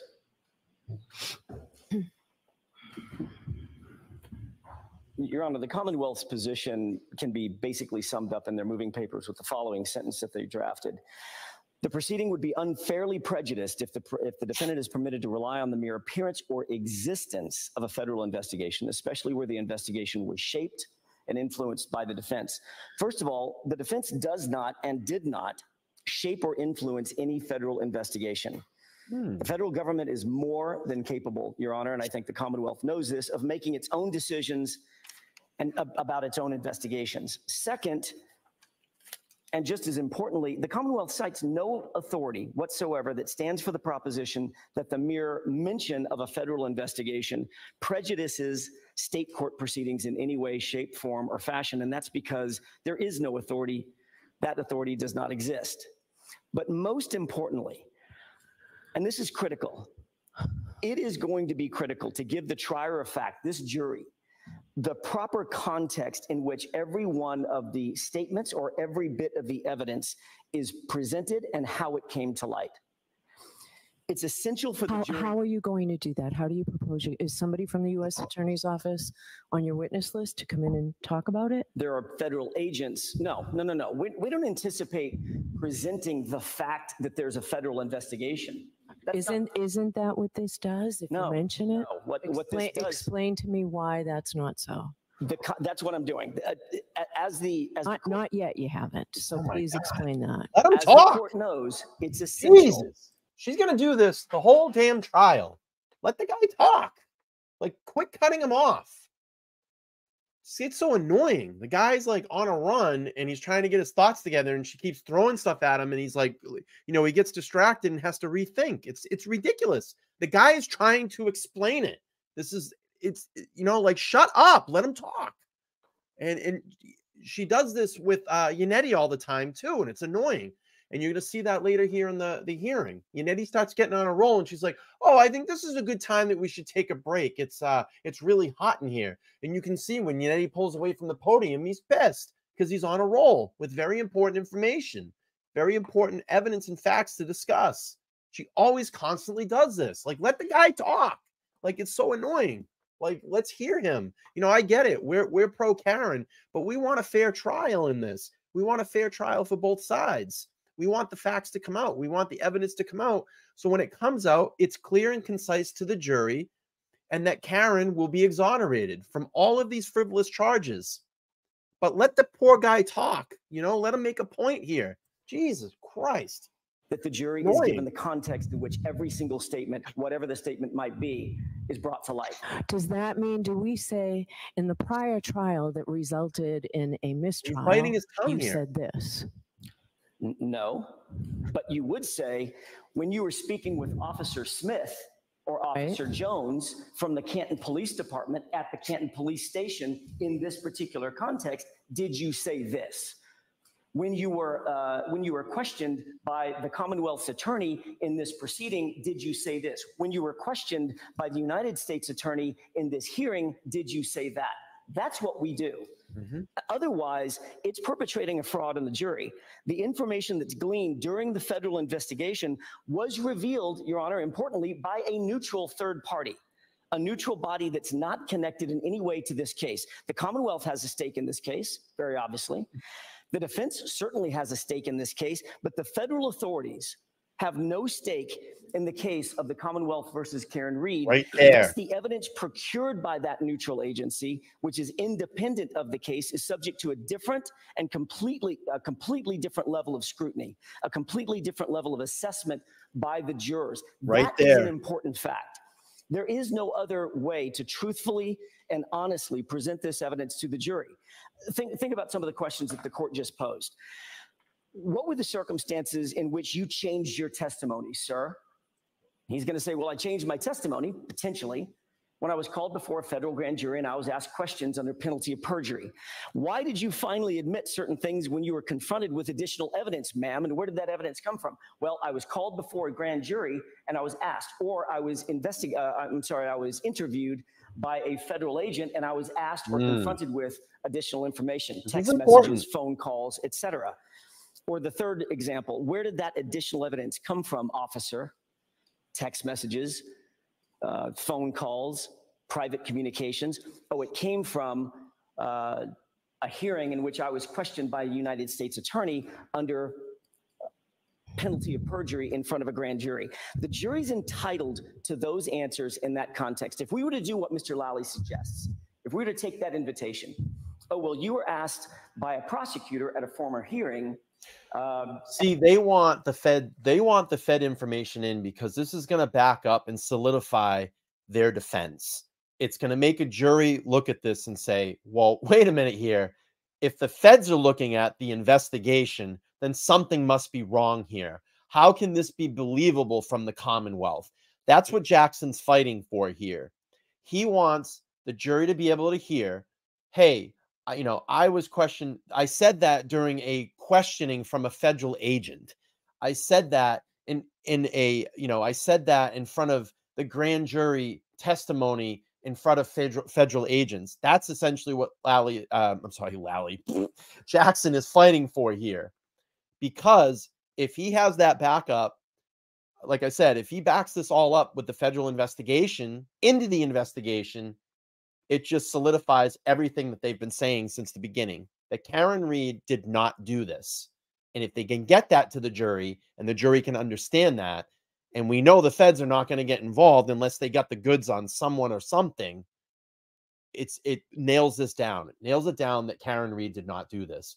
I mean, we know that anyway, but to the jury, it really sticks it and solidifies it. XYZ. That would leave the jurors with the imprimatur of the idea You're that absolutely the right, Commonwealth Jeremiah. elicited those questions, that the Commonwealth did their job, when we know, in fact, it didn't. The answers to those questions directly go to Ms. Reed's Bowdoin defense. Absolutely. Bowdoin talks about the inadequacy of an investigation. Obviously, Mr. Yannetti can talk more about that in just a second. We have information that a different agency was able to uncover information that the state investigation ignored. That's important. And it's important for the jurors to be able to weigh and balance that information and how the information came to light. If the truth is actually hidden from the jury, which is what the Commonwealth is asking the court to do, that the evidence was produced. Bowdoin talks about the inadequacy of an investigation. Obviously, Mr. Yannetti can talk more about that in just a second. We have information that a different agency was able to uncover information that the state investigation ignored. That's important. And it's important for the jurors to be able to weigh and balance that information and how the information came to light. If the truth is actually hidden from the jury, which is what the Commonwealth is asking the court to do. Daniel, right on point, right there, right on perfect That the timing. evidence was produced was the product of a third party. The truth being that the evidence was the product of a third party inquiry, unconnected to the state court case, then that jury is left with a false impression, false information, and it'll be unable to properly assess the true facts, which is what we're trying to get to, the true facts. Why is the Commonwealth so intent on hiding the truth from this jury? Right. I'll submit. Okay. He's I'll right. likely rule on that today. So, number 28, Mr. Lally.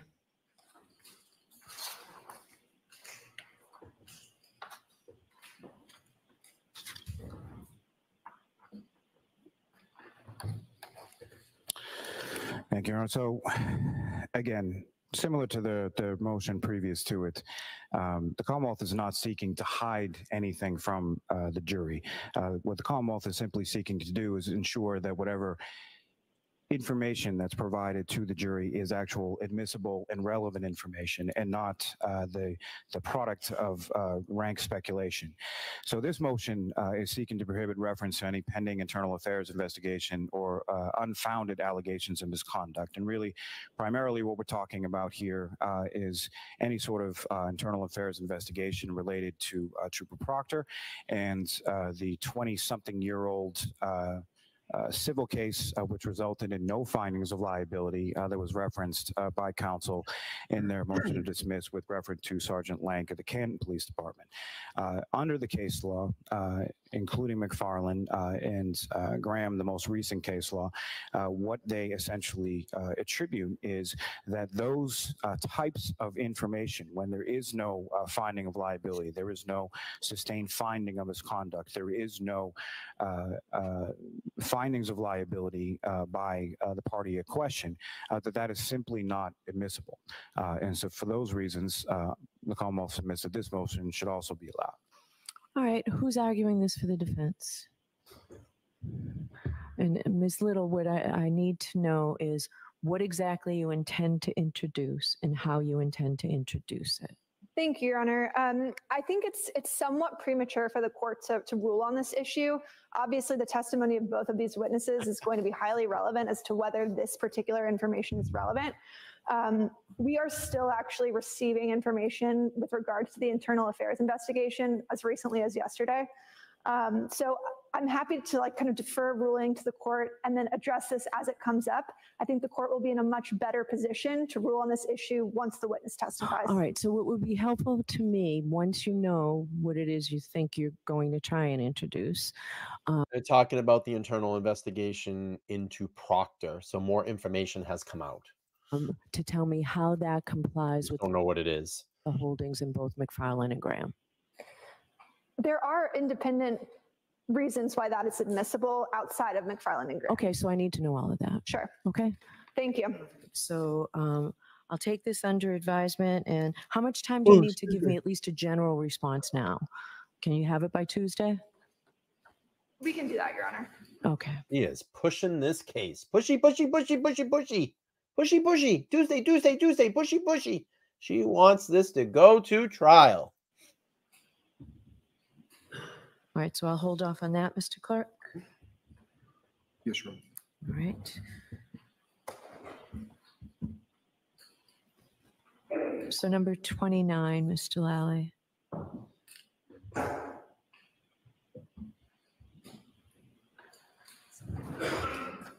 I'm not sure, Kim. Maybe. Hopefully. Maybe something will So slip this out. motion, Your Honor, is essentially entitled Motion to Eliminate for Advance Notice if defendant intends to cross-examine any witness about alleged bias and request for a pretrial ruling on whether proposed evidence demonstrates a plausible showing of alleged bias. So the Commonwealth is not stating that there are no statements, as the court is well aware, that could be interpreted to reflect bias and could be used by counsel in cross-examination. So what the Commonwealth is not suggesting, and bless you, is for any prohibition on any statements whatsoever. What the Commonwealth is seeking here is a ruling as to what precise statements the defendant seeks to introduce in regard to that, so that the court can make a ruling prior to the witness testifying before the jury as to exactly what's in play and what is going to be admissible and what's going to be allowed as far as obviously it's not a perfect world, and if a witness were to answer something in a way that would then open the door for further material to come in, that's understandable. But at least a preliminary showing as to exactly what the defendant submits are the statements they wish to introduce in relation to this issue. Isn't the defendant given broad range and cross-examination as to bias? Yes, and that's why I indicated early on that I understand that there is some, that there certainly is some areas that under the law, whether or not they're true or not, are able to be explored as far as cross-examination is concerned. But what this motion simply seeks to address is there are restrictions to that. It's not unfettered. It's not, just anything and everything that they could possibly think of as say as far as accusations go. Is there any particular type of testimony you're concerned about? I mean, is there anything in particular that you say they should not be permitted to go into? Based on what we've heard throughout the pendency of this case, is there anything? And I'm reluctant to tie the defendant's hands in any way on cross-examination without knowing exactly what it is you think is improper. Okay. And what I would do, Your Honor, what I would suggest is similar to the other motions that we spoke of before. I can provide a supplemental with more specifics as to what the Commonwealth's concerns are. Okay. If the court would find that helpful. Yes, I can't rule on this as is. So is there any objection to that, Mr. Yannetti? You're nodding. Well, no, I think that makes sense. Okay. It was Ms. Little's motion. Oh, I'm sorry. I saw you I don't nodding. want to step on her toes. No objection to that, Your Honor. Okay. All right. So why don't you do that? So, Mr. Clerk, will hold off on ruling on this until we get something from the Commonwealth. Okay. So, Commonwealth will clarify. Right, and then no action taken.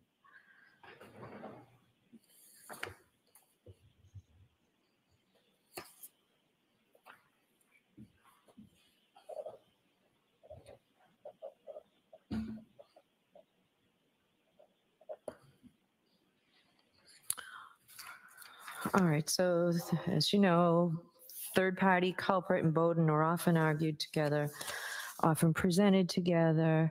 Why don't we just deal with the two motions together? So Commonwealth's file, you're number 30 and 31, Mr. Lally. Mr. Yannetti, are you arguing both? Does it make sense to sort of keep them together? I agree that they should be kept together. Yeah. All right, so why don't I hear you as to your concerns on both? And as you know, sometimes third-party culprit as it goes to Bowden is different than just straight third-party culprit. And actually, it might save us a lot of time. Is that what you intend to do, Mr. Yannetti? Third-party culprit as it goes to Bowden, or straight third-party culprit as well? Definitely third-party culprit as it goes to Bowden, that's for sure. And then depending on how the evidence develops at trial, there may be, you know, an offer to. Kimberly, thank you so much for becoming a member. You have access to all the members only content. You can go right to my homepage, scroll all the way to the bottom, and that gives you access to all the members only. I've been doing a lot of behind the scenes shoots in my video, in my new studio. And that was kind of a perk to members. So you all, the members, and if you're all here and you are a member, and you haven't watched any of those videos or those lives, you're missing out. I've been doing a lot of kind of behind the scenes footage in there. So you have capability to do that. If you want to become a member, just click the join button down below. My membership started at $1.99 and you get access to all that content. So we will play on. We will play on. To offer third-party culprit evidence with regard to third-party culprits, but I think I can speak further to that in response. Mr. Lally, go ahead. You can argue these however you want to argue them. No, and I would argue them sort of in that vein, Your Honor. So understanding that based on the state of the evidence, as I anticipate it to be, and in any case, regardless, I think a defendant in any criminal case has a much better. I got to keep making content to keep the lights on, though. So any support I can get, I appreciate it. Believe me, any support I get, I appreciate it. It's been a very expensive process.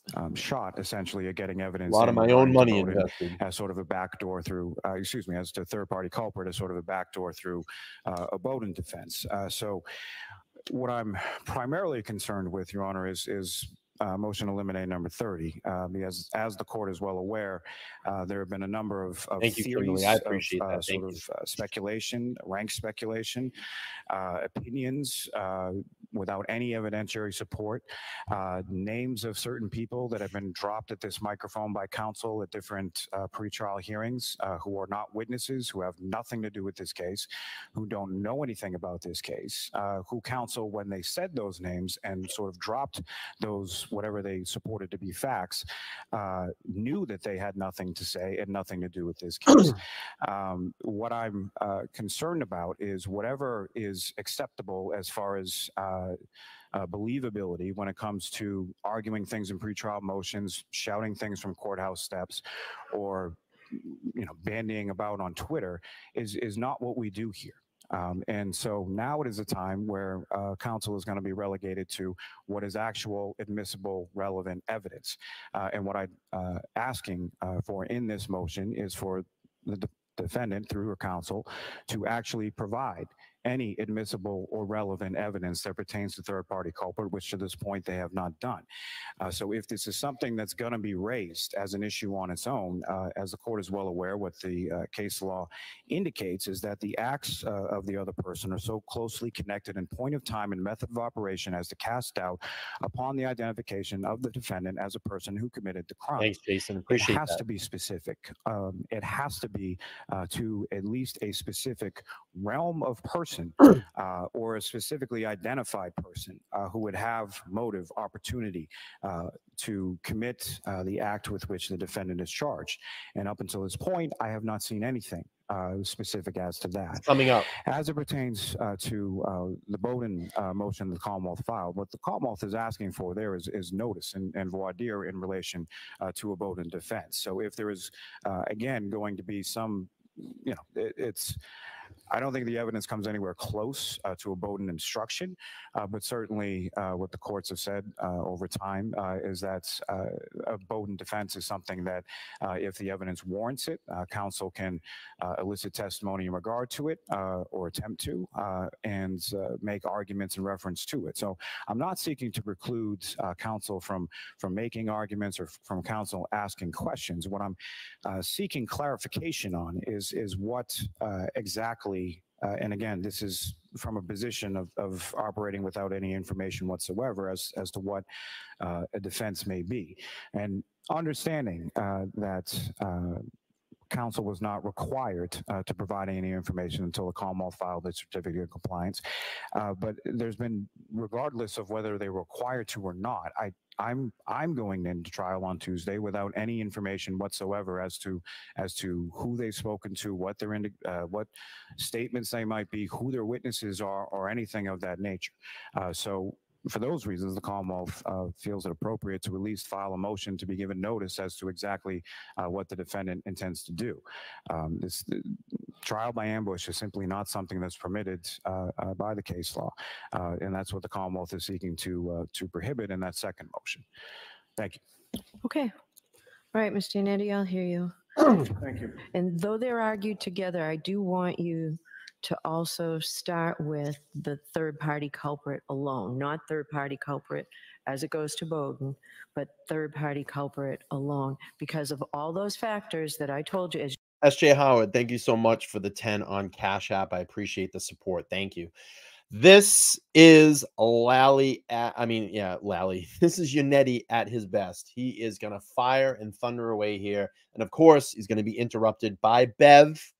And you can see that he gets completely pissed here because he needed a break. It's hot in the courtroom. As you well know, the case going law is for an clear hour. that I have to consider.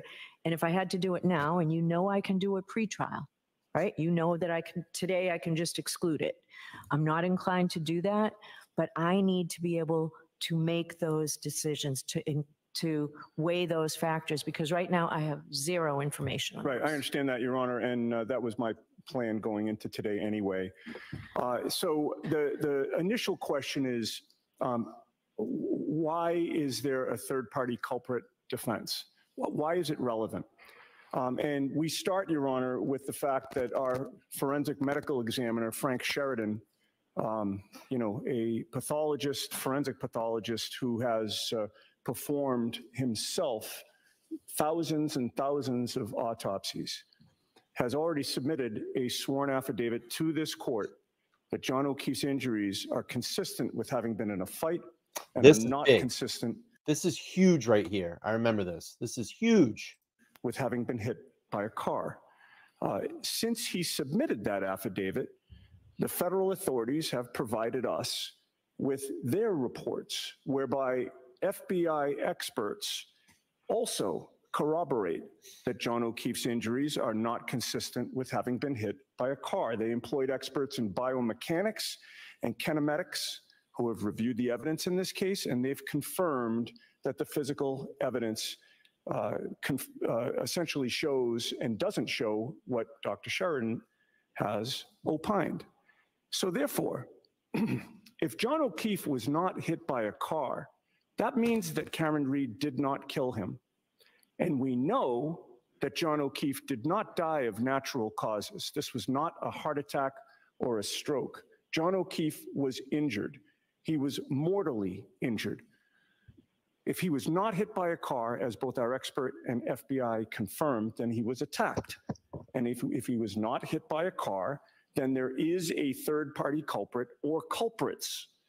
So by asking this court to prohibit the defense from introducing evidence that others had the motive, opportunity, and the means to attack John O'Keefe, the Commonwealth is essentially asking this court to prohibit Karen Read from being able to defend herself. So I don't think they're asking that you be prohibited from doing that. They're asking first to have you tell them what that is. You got so pissed there.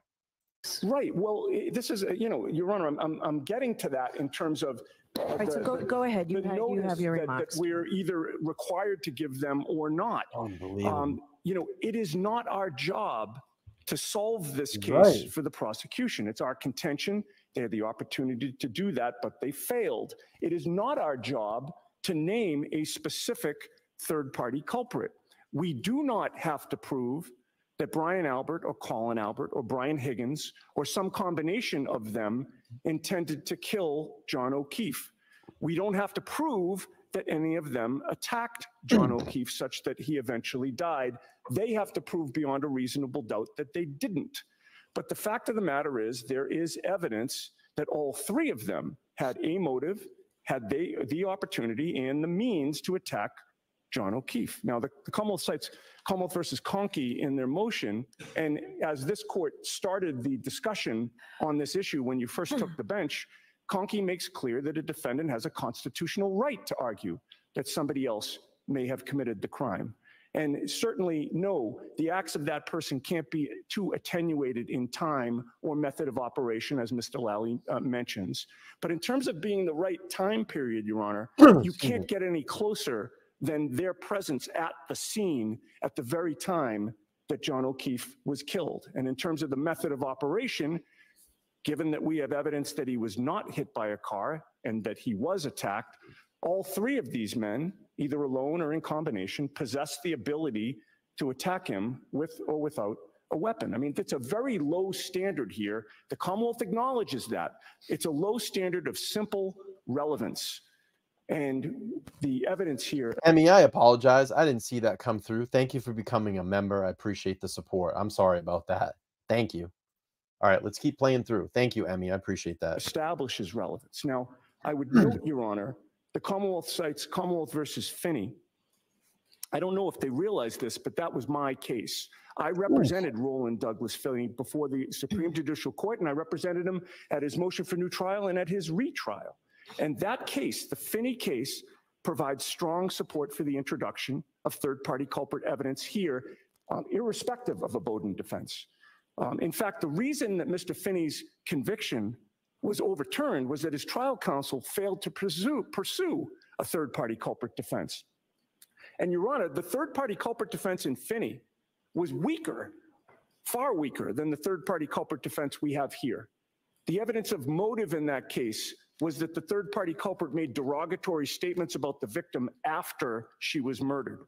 No witness in that case put the two of them together. No witness in that case put the third-party culprit at the scene of the murder where the victim was murdered. There was some consciousness of guilt evidence similar to what we have in this case. But in Finney, the SJC ruled that not only was that enough for a defense attorney to present a third-party culprit defense, but he was ineffective for not doing so. And as the court has also touched upon, the SJC found that on the basis of that third-party culprit evidence, which is weaker than what we have here, there were substantial connecting links between that third-party culprit that justified the admission of hearsay in that case. And I want to make it clear, we're not looking to introduce any hearsay statements, so we don't need substantial connecting links here. Now, Your Honor, I could go through with the court the specific evidence we have with regard to motive, now she's gonna cut 'em off. opportunity, and means with regard to the three Commonwealth witnesses that I've named. So go ahead. Happy to do it. Starting with Brian Higgins. He was present at 34 Fairview Road on January 28th to 29th. He was close friends with the homeowner, Brian Albert. He had a prior romantic interest in Karen Reed. He did not expect Karen and John O'Keefe to be at the Waterfall, that bar, on January 28th.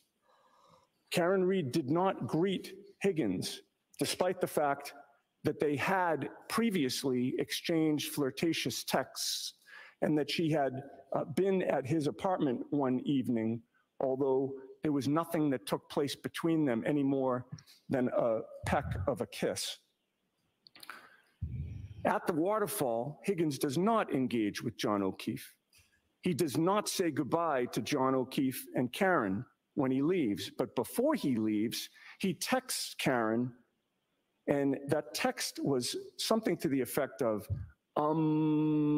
well, with a lot of M's. We know that there was a preservation order from this court, your predecessor, Judge Krupp, to preserve his cell phone, and that Trooper Proctor gave him an edict an order to serve on Brian Higgins, and he left it at the front desk of the Canton Police Station for him. And that Higgins, we learned through the federal investigation, Higgins became angry, demanded that Proctor come back, and he essentially upbraided him and read him the Riot Act, which shows a little bit about Higgins' personality. At the end of the night, everyone discussed going back to 34 Fairview. And when he gets back to 34 Fairview, he texts not Karen, he texts John O'Keefe at 12:20 a.m.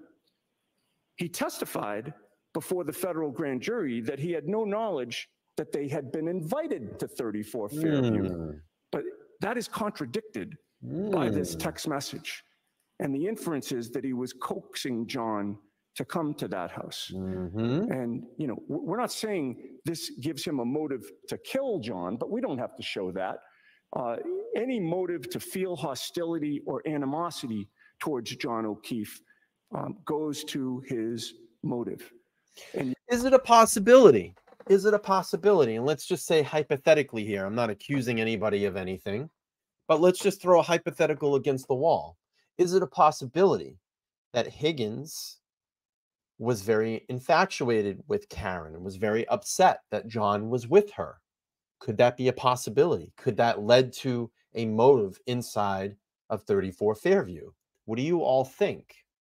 Clearly, Higgins is a lot more involved than we thought in this case. And we're getting a lot more information that we got a lot more information yesterday. Obviously, I keep saying Lally. Yannetti is laying it all on the table right now.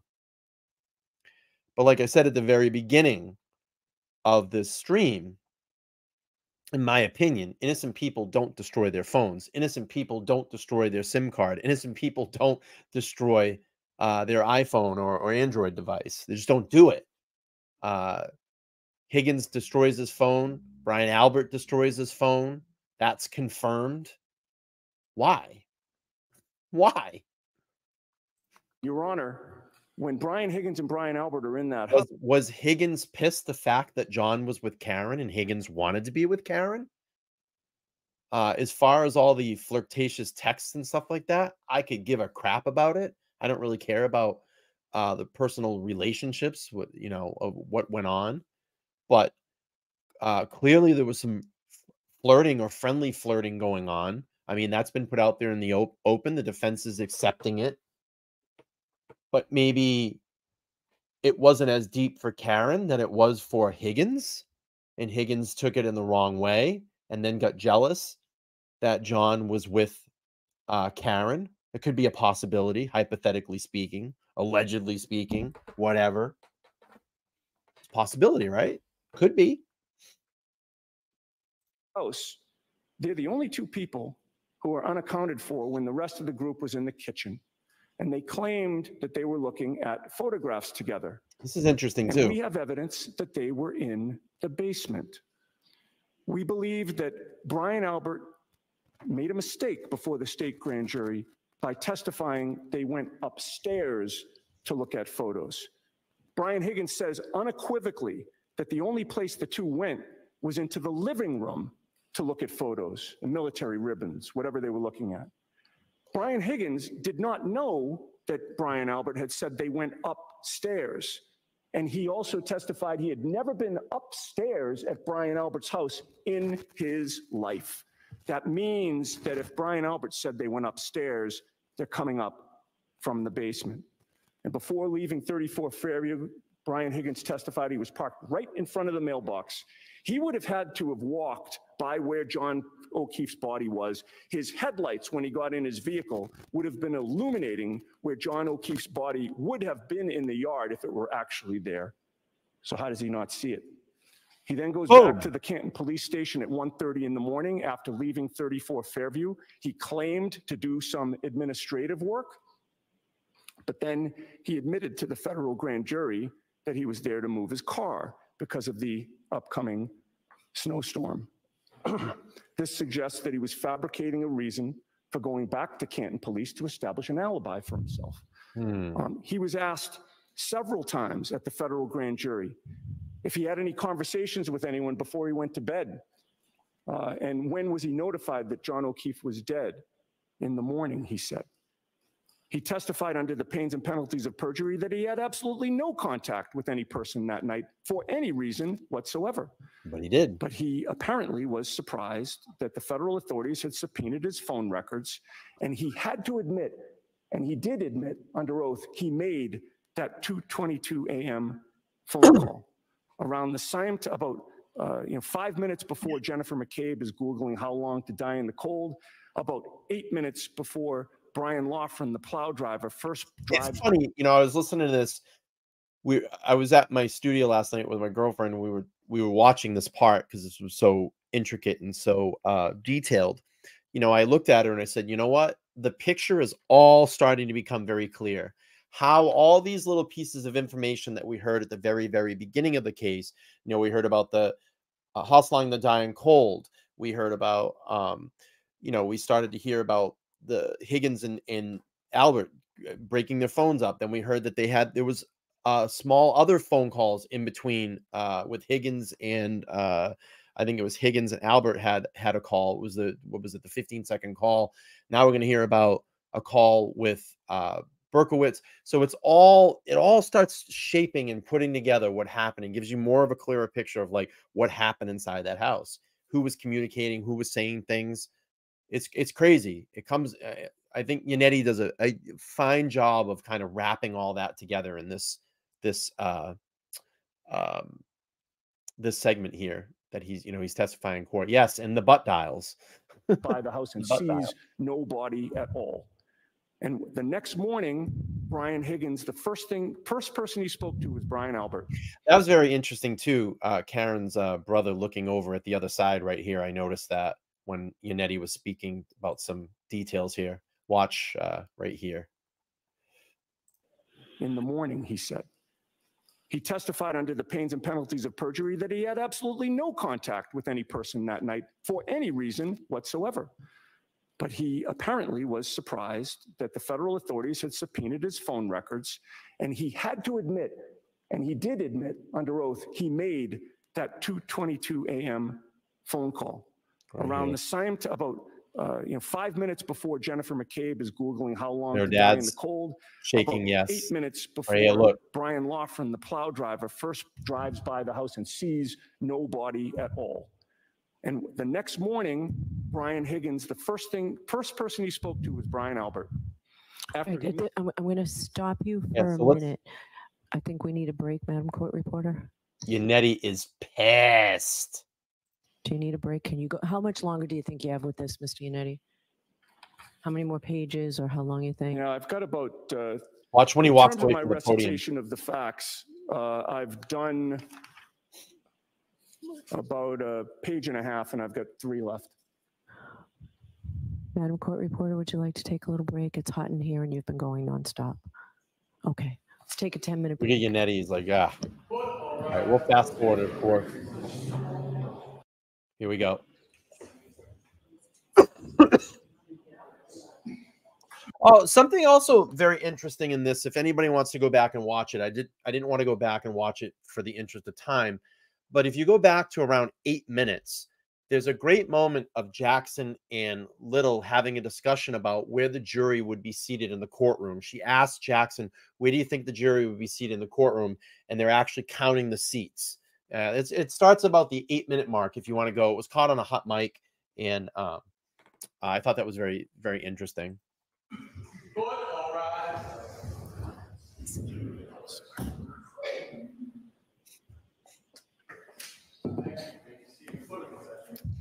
All right, Mr. Yannetti, go right ahead. Thank you. Excuse me. Your Honor, I left off with the morning of January 29th. The first person that Brian Higgins spoke to was Brian Albert.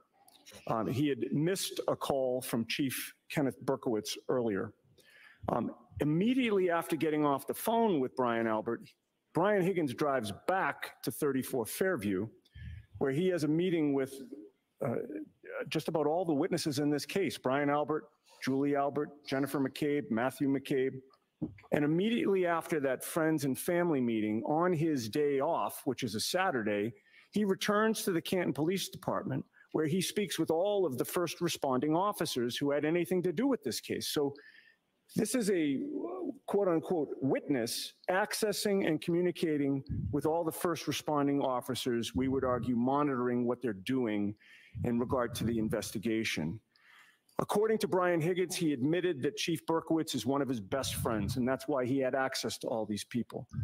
We have a law enforcement witness who will testify to seeing Chief Kenneth Berkowitz and Brian Higgins alone with Karen Reed's vehicle on the afternoon of January. This is fucking crazy. This part is crazy. 29th of 2022 for, quote, a wildly long time. So is this a name that's been in the materials? Is this a name known to the Commonwealth? Or Yes. is this somebody new? Okay. We've now received video surveillance from the Canton Police Department that shows that there is an interior camera in the Sallyport garage where the car was housed. But during the exact time that that third-party officer indicates that Berkowitz and Higgins were in the Sallyport together, the video mysteriously cuts out. This is for crazy. 42 minutes. Between 5:08 and 5:50 p.m. And just to be clear here, we never get to see the condition of the taillight when it's brought into the garage. When we do see the car, we see it after Brian Higgins, Chief Berkowitz, Michael Proctor, and Yuri Buchnick have all had access to it. At 5:36 p.m., the car pings that it's arrived in the Sallyport. That's during the missing video. Trooper Proctor, Trooper Buchnick never sees Brian Higgins' phone. They speak with him, and he takes it upon himself to use his own resources, Brian Higgins, within the federal government to ask a friend, Special Agent Matt Kelch, to download only the text messages in his phone between. I think there probably was a gasp when, you know, he talked about the 42 minutes missing. There was probably a gasp from the galley, something like that. That's why they told everybody to quiet down. Karen and him and John, and that's it. We have to take his word for it that we got all of them, and we certainly don't have any communications between him and Brian Albert, for instance. On February 10th, when he shows up to his interview with Troopers Buchnick and Proctor, he brings with him copies of the text that he has deemed relevant in their murder investigation. And he hands them the copies of the extraction that he had his friend do. He then calls Matt Kelch the week. He picked and choose what he wanted extracted. Weekend of this incident to do the limited extraction. He never tells Trooper Buchnick or Trooper Proctor how he extracted the test, despite the fact that it was done by a friend of his in the federal government. During the federal proffer, Brian Higgins admits that he had been served with a preservation order, and the Commonwealth told him he could destroy his phone despite the order. He then drives to a military base on Cape Cod, opens his phone, breaks the SIM card, and throws the phone away. And he says that he discussed destroying his phone with Brian Albert. Brian Albert also destroyed his phone. Why? And Brian Albert... I said this before. People caught in a situation like this, people that are in a situation like this, they don't destroy their phones if they don't have something to hide. It's flat out. They don't destroy their phones if they don't have something like guilty. I mean, innocent people don't destroy their phones. They would be apt to turn them over and say, yes, please take my phone. I had nothing to do with this. Here's all of my data. Please have it. For the record, I was this in here, and my phone will show that. This is very, very interesting. Believe me, this is jaw-dropping right here.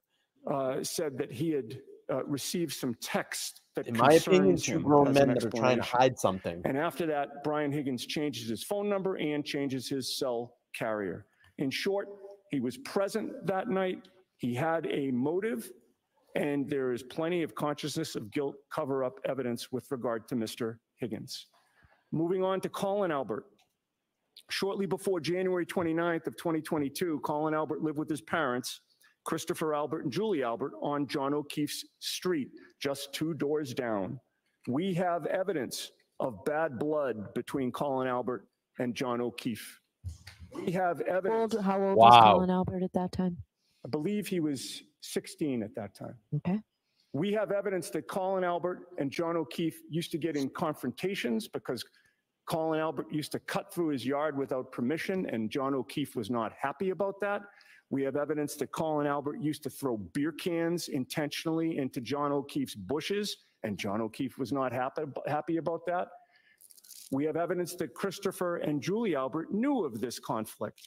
We have evidence that they referred to John O'Keefe as Nevercracker. That's a character from I think a kid's movie, who was known as the get off my lawn guy. When John O'Keefe and Karen Reed were vacationing in Aruba over New Year's Eve 2022, the Alberts, Christopher and Julie, taunted him. They went to his porch and they had photos taken of themselves drinking on John's property when he wasn't there to do anything about it, evidencing they knew how upset he was at what Colin Albert had been doing. Now, the investigators in this case, Your Honor, including Michael Proctor, kept Colin Albert's name completely out of the police report. When this case began, I had no idea who Colin Albert was. I received a tip right from the jump that Brian Albert and his nephew had beaten up John O'Keefe. I didn't even know Brian Albert had a nephew at that time. But after receiving the tip, I learned of the conflict that Colin Albert had with John O'Keefe. So I sent a letter to Mr. Lally, I believe by certified mail. I knew that the DA's office was planning to present evidence or witnesses to a grand jury. And at that early juncture, before anybody had asked them to indict, I notified the DA of 3 potential suspects, the ones that I'm talking about now: Brian Higgins, Brian Albert, and Colin Albert. After he received that letter at our next court appearance, I'm sure Mr. Lally can confirm this, he acknowledged that both Brian Albert and Brian Higgins would be testifying or had testified before the grand jury, but he questioned why I included Colin Albert in my letter. Wow. He told me at the time that he had no evidence that Colin Albert was there that night. Oh, yeah? However, after receiving my letter, lo and behold, multiple witnesses testified that Colin Albert was at 34 Fairview the night of January 28th to 29th. Wow. And now the DA will Multiple argue, I'm sure, witnesses at trial testified that he left before John O'Keefe arrived. We don't find their evidence compelling. Wow. We don't accept it. We are not required to accept their theory of the case. We're entitled to present a defense. Yeah. Yep. His presence at 34 Fairview gave him the opportunity, along with the motive, to harm John O'Keefe. This is going to be like one of the biggest cases of all time. I'm telling you, this case is going to be wild. I'm almost, like, listen, like, I obviously don't want this to go to trial, but I'm almost salivating at the fact of, like, every bit of piece of information that we're going to hear. And I'm telling you, every day when you hear new testimony and you hear the defense testify and put out their theories, their evidence, their witnesses, your mouth is going to drop on the ground. I'm telling you, it's going to be spellbinding what they put out there. And this is just warm up. This is just warm up for Jackson, Yannetti, and Little. Wait to find, it's going to be more detailed. That's it. Like, you always have, like, that's what you have to think about. And I even say that in, like, the Idaho 4 case. If anybody follows that, the Bryan Kohberger Idaho 4 case, when we hear that opening statement from the prosecution and they lay out their idea of how Bryan Kohberger came involved with those 4 college students, your mouth is going to drop on the ground. It's just fascinating how you get from point A to point B in these cases. All right, let's finish this out, and then we're going to play the arrest video from Lally splaining and Lally lying. With regard to Brian Albert, Your Honor, this is a well-connected, well-known, powerful family in the town of Canton, Massachusetts. Brian Albert was present at that home when Colin Albert was there. Colin Albert is a member of the Albert family. He's nephew of Brian Albert. We have evidence that Brian Albert had expressed hostility toward John O'Keefe as well. And we know that he initiated a phone call with Brian Higgins at 2:22 in the morning. He reached out to Brian Higgins. And then he picked up the phone when Brian Higgins came back, and they spoke for 22 seconds. And they never revealed any of that to investigators. Again, And it's funny that they destroyed their phones. Both of them destroyed their phones after that conversation. consciousness of guilt. And perhaps most of all, Brian Albert is a first responder. He is I love this part right here. bound to help somebody who's in trouble. He was notified that John O'Keefe was in trouble. Brian Albert stayed in his home. He knew what was going on outside. His sister-in-law was out there, civilians, medical personnel eventually arrived. He did nothing. That is also consciousness of guilt. Now, Your Honor, with regard to all of that third-party culprit evidence, to admit it substantively, which I would assert to the court is both overwhelming and powerful. With regard to the Bowden argument here, the police investigated none of that. That didn't come from the Commonwealth. They had a complete lack of curiosity as to what was going on in that house that night. They didn't care. Investigators never went in.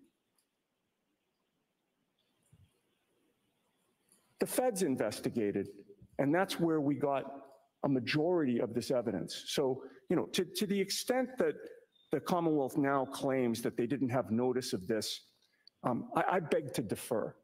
They got notice of this when we got notice of this. The Finney case, Your Honor, again, I'm well familiar with it. It stood for the proposition that, if you want to point the finger at a third-party culprit, you've got a constitutional right to do that. And if you want to point out inadequacies in a police investigation, you have a constitutional right to do that. It is for those reasons that I ask you to deny the Commonwealth's motions. Okay, thank you. Any response, Mr. Aye. Riley? Hear that sigh? Jeez, man. Let's go back and hear that sigh. Inadequacies in a police investigation, you have a constitutional right to do that. It is for those reasons that I ask you to deny the Commonwealth's motions. Okay, thank you. Any response, Mr. Lally? Briefly, Your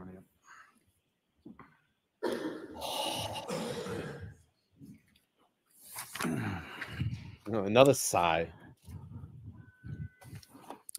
Just first, again, what the case law requires is evidence and not just mere speculation. Or Lally saying that you explaining. have evidence is not actually evidence. I do find it somewhat... I love that line. I want to put that on a t-shirt. Just because you have evidence doesn't mean that it's evidence. I love that. That is I remember that line. It's the greatest line.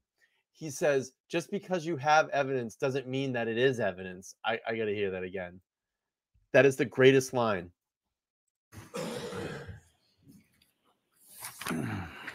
Love it. Just first, again, what the case law requires is evidence and not just mere speculation. Or saying that you have evidence is not actually evidence. I do find it somewhat interesting that Mr. Yannetti wrote apparently 4.5 pages of notes, but didn't have time to write a motion love that. to admit the evidence that he claims that he has. He references in regard to third-party culprit, Dr. Sheridan, who indicated that the injuries are consistent with the fight. He's the same doctor who indicated that the injuries on Mr. O'Keefe's arm were consistent with the dog bite, which was Evidence is refuted evidence. by the DNA findings from UC Davis, as well as the fact that the injuries are only on one side of the arm. And last time I checked, dogs have teeth on the top and the bottom, and there's no injuries to the bottom of Mr. O'Keefe's arm. Furthermore, the counsel references the federal grand jury materials in which I would say, as has been done numerous times previously, is severely mischaracterized as to what they actually contain. And it's not a crash reconstructionist as it's been alleged here before, it's a biomechanical engineer. Yeah, right. And essentially what they did was take painstaking lengths to go to determine that the defendant's vehicle did not strike Mr. O'Keefe in the back of the head, which is simply something that no one has ever said, intimated at any point ever. There is also a medical examiner in the federal materials who concurs completely with Dr. Scortibello's findings as it pertains to the cause and manner of death. So with regard to each of these, the other thing that I would point out is counsel record with the Finney case. The Finney case relates to third-party culprit under the Bowden event. So it's not applicable to what counsel was arguing. It is a low standard, but it's also one that the defendant here has not met. It's not one without limits. As it pertains to much of the material that was summarized as far as speculation as to what different things counsel feels mean from various things regarding Mr. Higgins, Colin Albert, and Brian Albert, just starting with Colin Albert because that's frankly the easiest. He wasn't at the house, and that's what the federal materials confirm with each of every single of the witnesses that were spoken to by the district attorney's office or the troopers or testified to the state grand jury. They testified to the exact same things in the federal grand jury, that Colin Albert had left the house prior to the defendant and the victim arriving there, and there's absolutely nothing to combat that whatsoever, other than, again, just rank speculation. So opportunity would be a little bit amiss if he's not even there at the same time as Mr. O'Keefe, regardless of the invalidity of any sort of ill feelings or ongoing feud that's purported from whatever unknown evidence counsel claims to have. In regard to Mr. Higgins, that was a fanciful story, but again, there's actually no actual evidence of most of those things, or at least the imputations or the connotations the counsel wants to put behind that. Whatever he feels things were observed. So again, I'm not sure where the evidence from this is coming from. What I'm also a little confused in regard to is that if counsel is merely relying on materials within the federal grand jury and just learned of them at that same time as we learned of them when materials were provided pursuant to TUI, then it's a little peculiar that the exact same arguments were being made throughout the pendency of the case well before counsel was provided with any of those federal materials. What counsel just went through is essentially a list of rank speculation and not actual evidence. As far as the mysterious portion that's missing from the Sally Port, there's a number of different, it's a motion activated camera for the most part. The other thing that I would direct the court's attention to as it was this is where he's gonna get caught. And he stands up and basically says, well, if it's a motion camera and there's motion near it, then the camera should turn on, right? Within the state grand jury proceedings is cruiser camera video from the Canton Police cruisers. Specifically, there is cruiser camera video from Cruiser 682. Specifically, there is cruiser camera video from Cruiser 682 at 8:22 in the morning when a lieutenant and sergeant from the Canton Police on their own go over to One Meadows Ave, which is the residence of Mr. O'Keefe, to do a well-being check because they had not received any information as to how the children were or if they were there being attended to. And they pull into the driveway at 8:22 in the morning, directly behind the defendant's vehicle, which is exactly where Ms. McCabe parked it when they stopped there to see if Mr. O'Keefe was there before then piling into Ms. Roberts' vehicle and proceeding to 34 Fairview. And what you can see within that cruiser camera video at 8:22 in the morning is the damage to the right rear taillight of the defendant's vehicle. Well before the defendant had then come back to the house after the hospital and then gotten in 3 separate cars with her family and driven in a blizzard all the way back to her parents' house in Dighton. And then the vehicle had then been towed from Dighton back to the Canton Police Station by the state police with the assistance of the Dighton police. Pat, thank you so much for the $9.99. I appreciate the support. Thank you. Thank you for the super chat. Super duper duper chat. Thank you so much. I appreciate it. You know what exhibit number that is before the grand jury?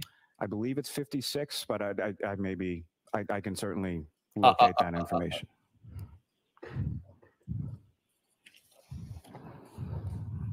And again, as far as Brian Albert is concerned, I heard nothing other than he's apparently in a well-connected family in Canton, and Colin is his nephew who wasn't present at the house when Mr. O'Keefe and Ms. Reed were present at the house.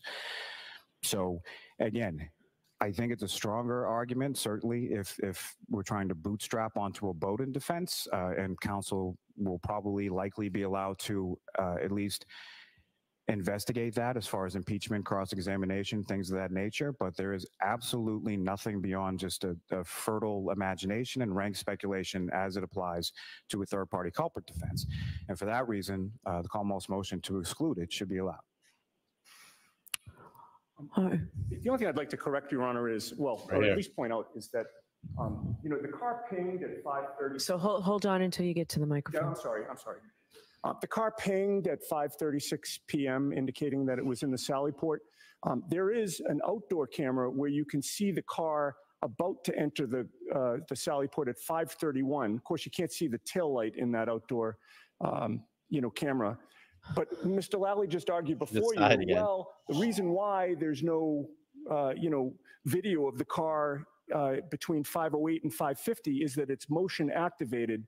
And I just ask the court to use common sense here that if the car's entering, and by the way, the car's there at 5:50 with a couple of people around it. When the camera comes back on, you see the car.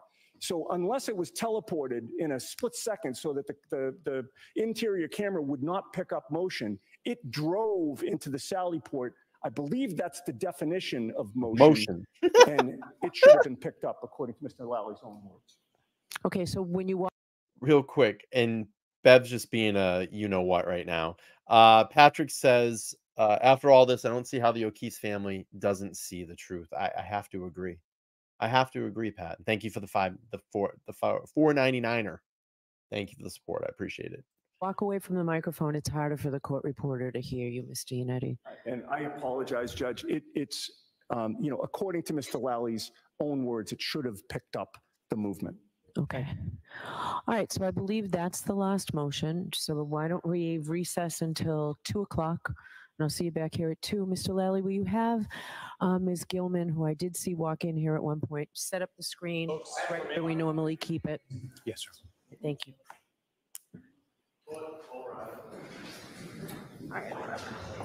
All right. Let's go to the very ending of this hearing. I appreciate everybody being here. It's a long hearing, almost 3 hours in. Thank you all for being here and following along with me. Let's go to the last like 10 minutes or so of this hearing. Let's play through this. I already have it queued up, and it should come into play here in a second. Here we go. If this is your first time over here, please make sure to like, share, and subscribe. Trying to get back into the regular game here and do some regular streams. I've just been extremely overstretched and tired with my personal life, balancing that, getting the studio up and running. It's been a stressful process, but it's getting there. A few more things to button up, and we should get it rolling here pretty soon. So thank you all for being here. I do appreciate it. All right, let's get into the last bit of this hearing. Judge taking the stand.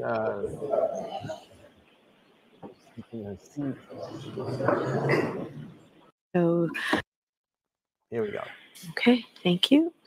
Back on the record on the Karen Reed matter. Okay, so good afternoon, counsel. Good afternoon, Ms. Gilman. I appreciate you being here. Before we see this video, just briefly, I just want to say that there were really only 2 motions that I'm comfortable with deciding by the 2 o'clock call here. Commonwealth's motion in limine of intent to obtain Corey. I don't know if I already allowed that, but that's allowed. Please just answer this, Angela. It's going to really be what my schedule dictates. You know, lately I've been so overstretched. A lot of people have to understand, like, I work a full-time job and my hours vary all the time. So it's what I can do, what I can get out there, and what I can do.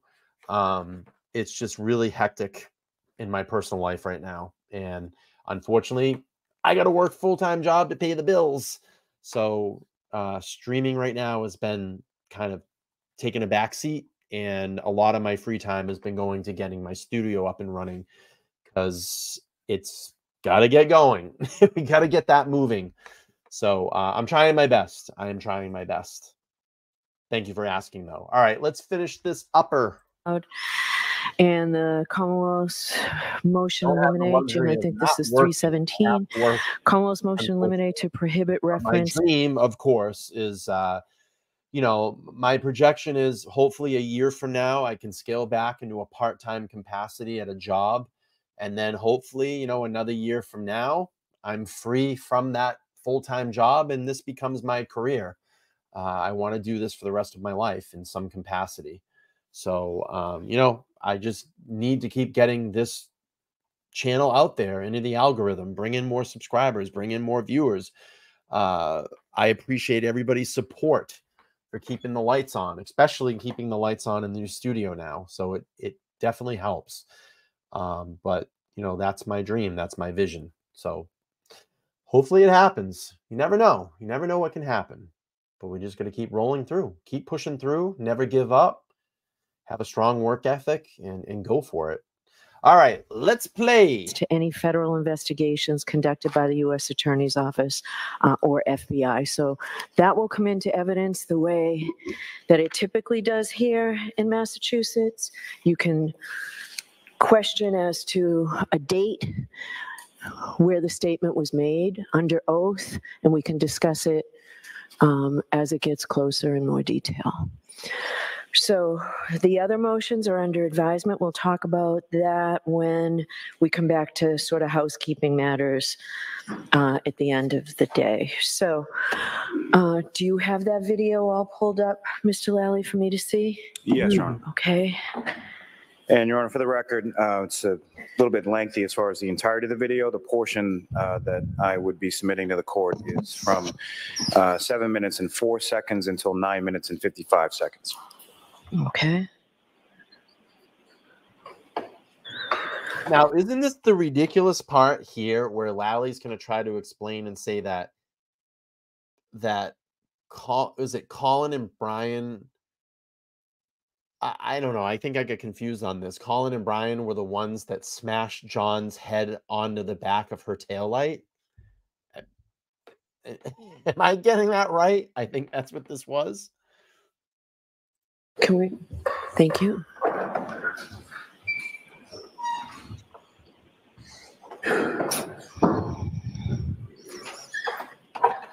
Make any sense? So we left at the house. The back door, we just did the lock. Okay. Can you explain to me what the process is right now? Absolutely. So you're going to be booked just like last time. Go through the same process. It's going to be a little less time consuming because we're not going to do major case prints because we did those last time. Once you're booked and you go through this portion of it, we'll let you make a phone call just like last time. We'll make a phone call. Your parents will be Just to make it clear, this is the second time that she's been arrested. able to bring you whatever other additional needs, things that you need. Yeah. And then tomorrow morning, you'll go and be arraigned at Norfolk Superior Court on the charges that were. I'm sure you'll go over the charges again with you on the warrant. But I'm on bail, so how can I be spending the night here again? All right, so I'll explain that portion to you, as long as it's not going to interfere with you. Are you ready to go? Yeah, I'm just waiting for Ram to. Okay. So initially, your arrest was on probable cause out of the district court. Okay. So the charges that you were arrested on initially were out of district court, out of Stoughton District. That's where the arraignment was. It was district level charges. Today, grand jury indicted you on these charges, which is second-degree murder, vehicular homicide, and leaving the scene of a death. Okay. So those are the charges the grand jury indicted you on. So now you're being charged and will be arraigned in Superior Court, Norfolk County Superior Court in Devon. Okay? So bail doesn't apply anymore? Typically, I'm not, so we don't set a bail. But typically, once murder comes into play, people are going to get bailed out. So it's not manslaughter anymore, is that the difference? That's correct. It's a higher degree of taking a life.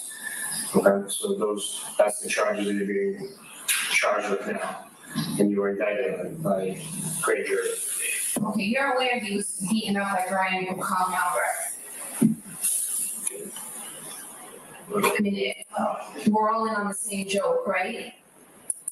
My taillight was cracked and John was pulverized. Okay, you need to abide by the rights that were afforded to you. Okay, so you can talk if you want. If you want to tell us what happened, that's fine. We'll listen, but you were ready to give you your rights, okay? And I'm sure he's going to do it again. All right. If you want to talk to us, you want to give us a story, definitely. We'll take it. No, I don't. I mean, I know you already know the story, so I don't need to. Yeah, I mean, and this is a good point because I was just thinking this, Emmy. It's almost awesome that she did say something.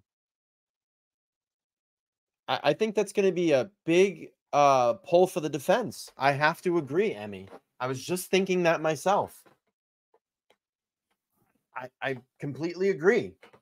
That's how an innocent woman would talk. Like, I can't believe this. So what are you telling me? Is they're upgrading my charges now? We're all in on the same joke. Like, she's thinking in her head, like, I cannot believe that I'm stuck in this dream. We're all in the same joke here, right? Like, she's like, is Candid Camera going to jump out? Like, what's going on? All right. How long is the entire tape? So that is Trooper Pye, who was the arrest. A story, definitely. We'll take it. No, I don't. I mean, I know you already know the story, so I don't need to. All right. How long is the entire tape? I like looking at this is like Lally's computer. You can see everything on there. The piano guys. What's that? Yeah, my taillight was cracked. Not shattered. Yeah. And you got to think, Karen hasn't even had a full conversation with counsel yet. So there's no way that if she was lying, they spin this up and he says, just keep saying cracked, just keep saying cracked. You know, you got to think about that. She hasn't even had any full conversation with an attorney yet. So if she really did do this, the attorney could coach, you know what I'm saying? The attorney could coach her and say, oh, just keep saying cracked, you know? She hasn't even had a conversation yet. What is the piano guys? So that is Trooper Pye, who was the arresting officer from the barracks. So it goes, I believe, at least 90 minutes or so. All right. Do you have the entire, we're not playing it now, but do you have the entire video? All right. I would like it marked for identification. Sure. I'd also like a copy of it so I can view the whole entire thing, put it all in context. I never like to see just sections. Yeah, he may have been her attorney. How long after did she get rearrested? Was it a month? Or was it like it was like a couple of days, wasn't it? Wasn't it only just a couple of days after she got rearrested and the charges got bumped up? So I'm saying they wouldn't have a full conversation of this whole case yet if it's just in that short amount of time. If it's been a month, yeah, of course, but I think it was only like a couple of days. Actions. Like May and then June. Can I get that for the weekend as well? Oh, absolutely. And for the record, as far as I think a lot of that sort of preliminary stuff was more meant as context for the court. You know, there's certain discussions about court procedure and things that I don't think should be put in front of the jury. All right. So that was my concern as well. Okay. So it's something I'll watch a few times and the whole thing as well. Okay. All right. Thank you. Thank you, Aaron. For identification. Thank you very much. That's it. All right.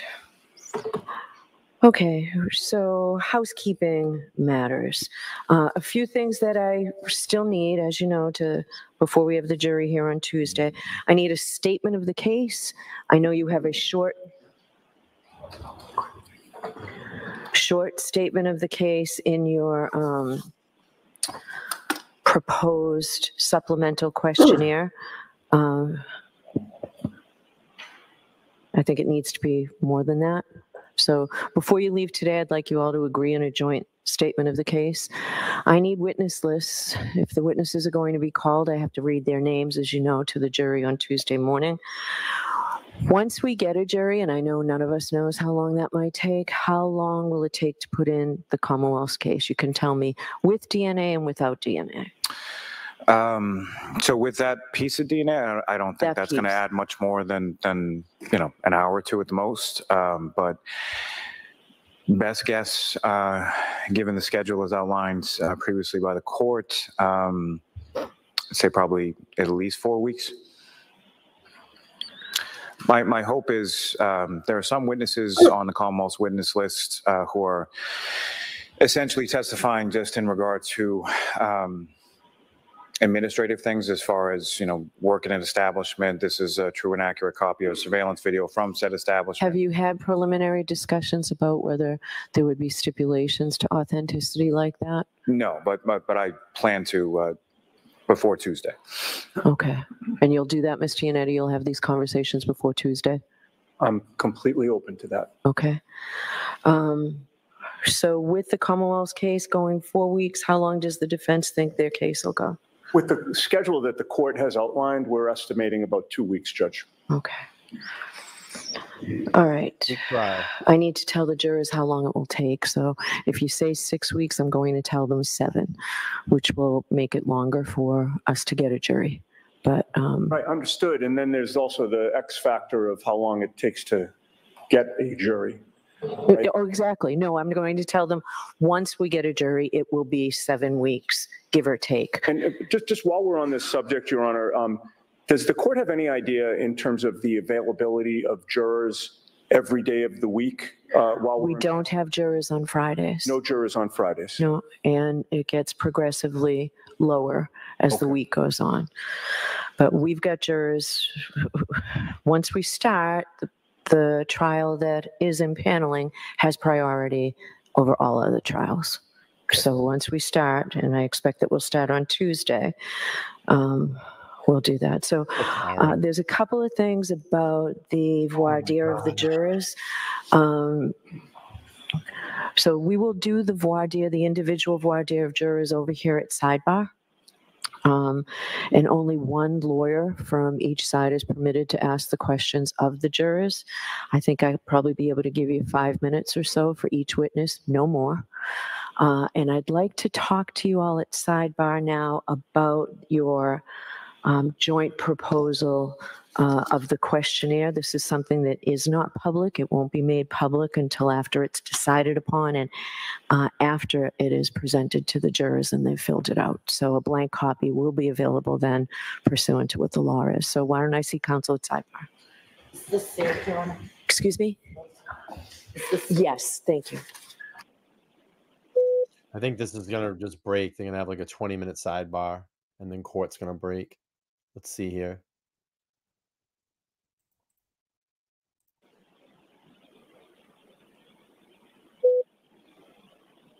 All right, so is that everything regarding housekeeping, logistics, things like that? Yes, Your Honor. Okay. All right, so we'll see you on Tuesday morning.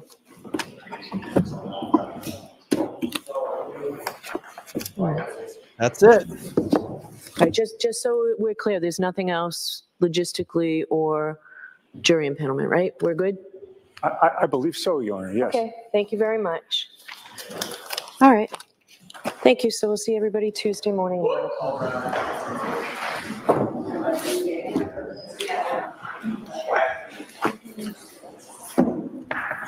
So I need to see. Is there a Zoom off?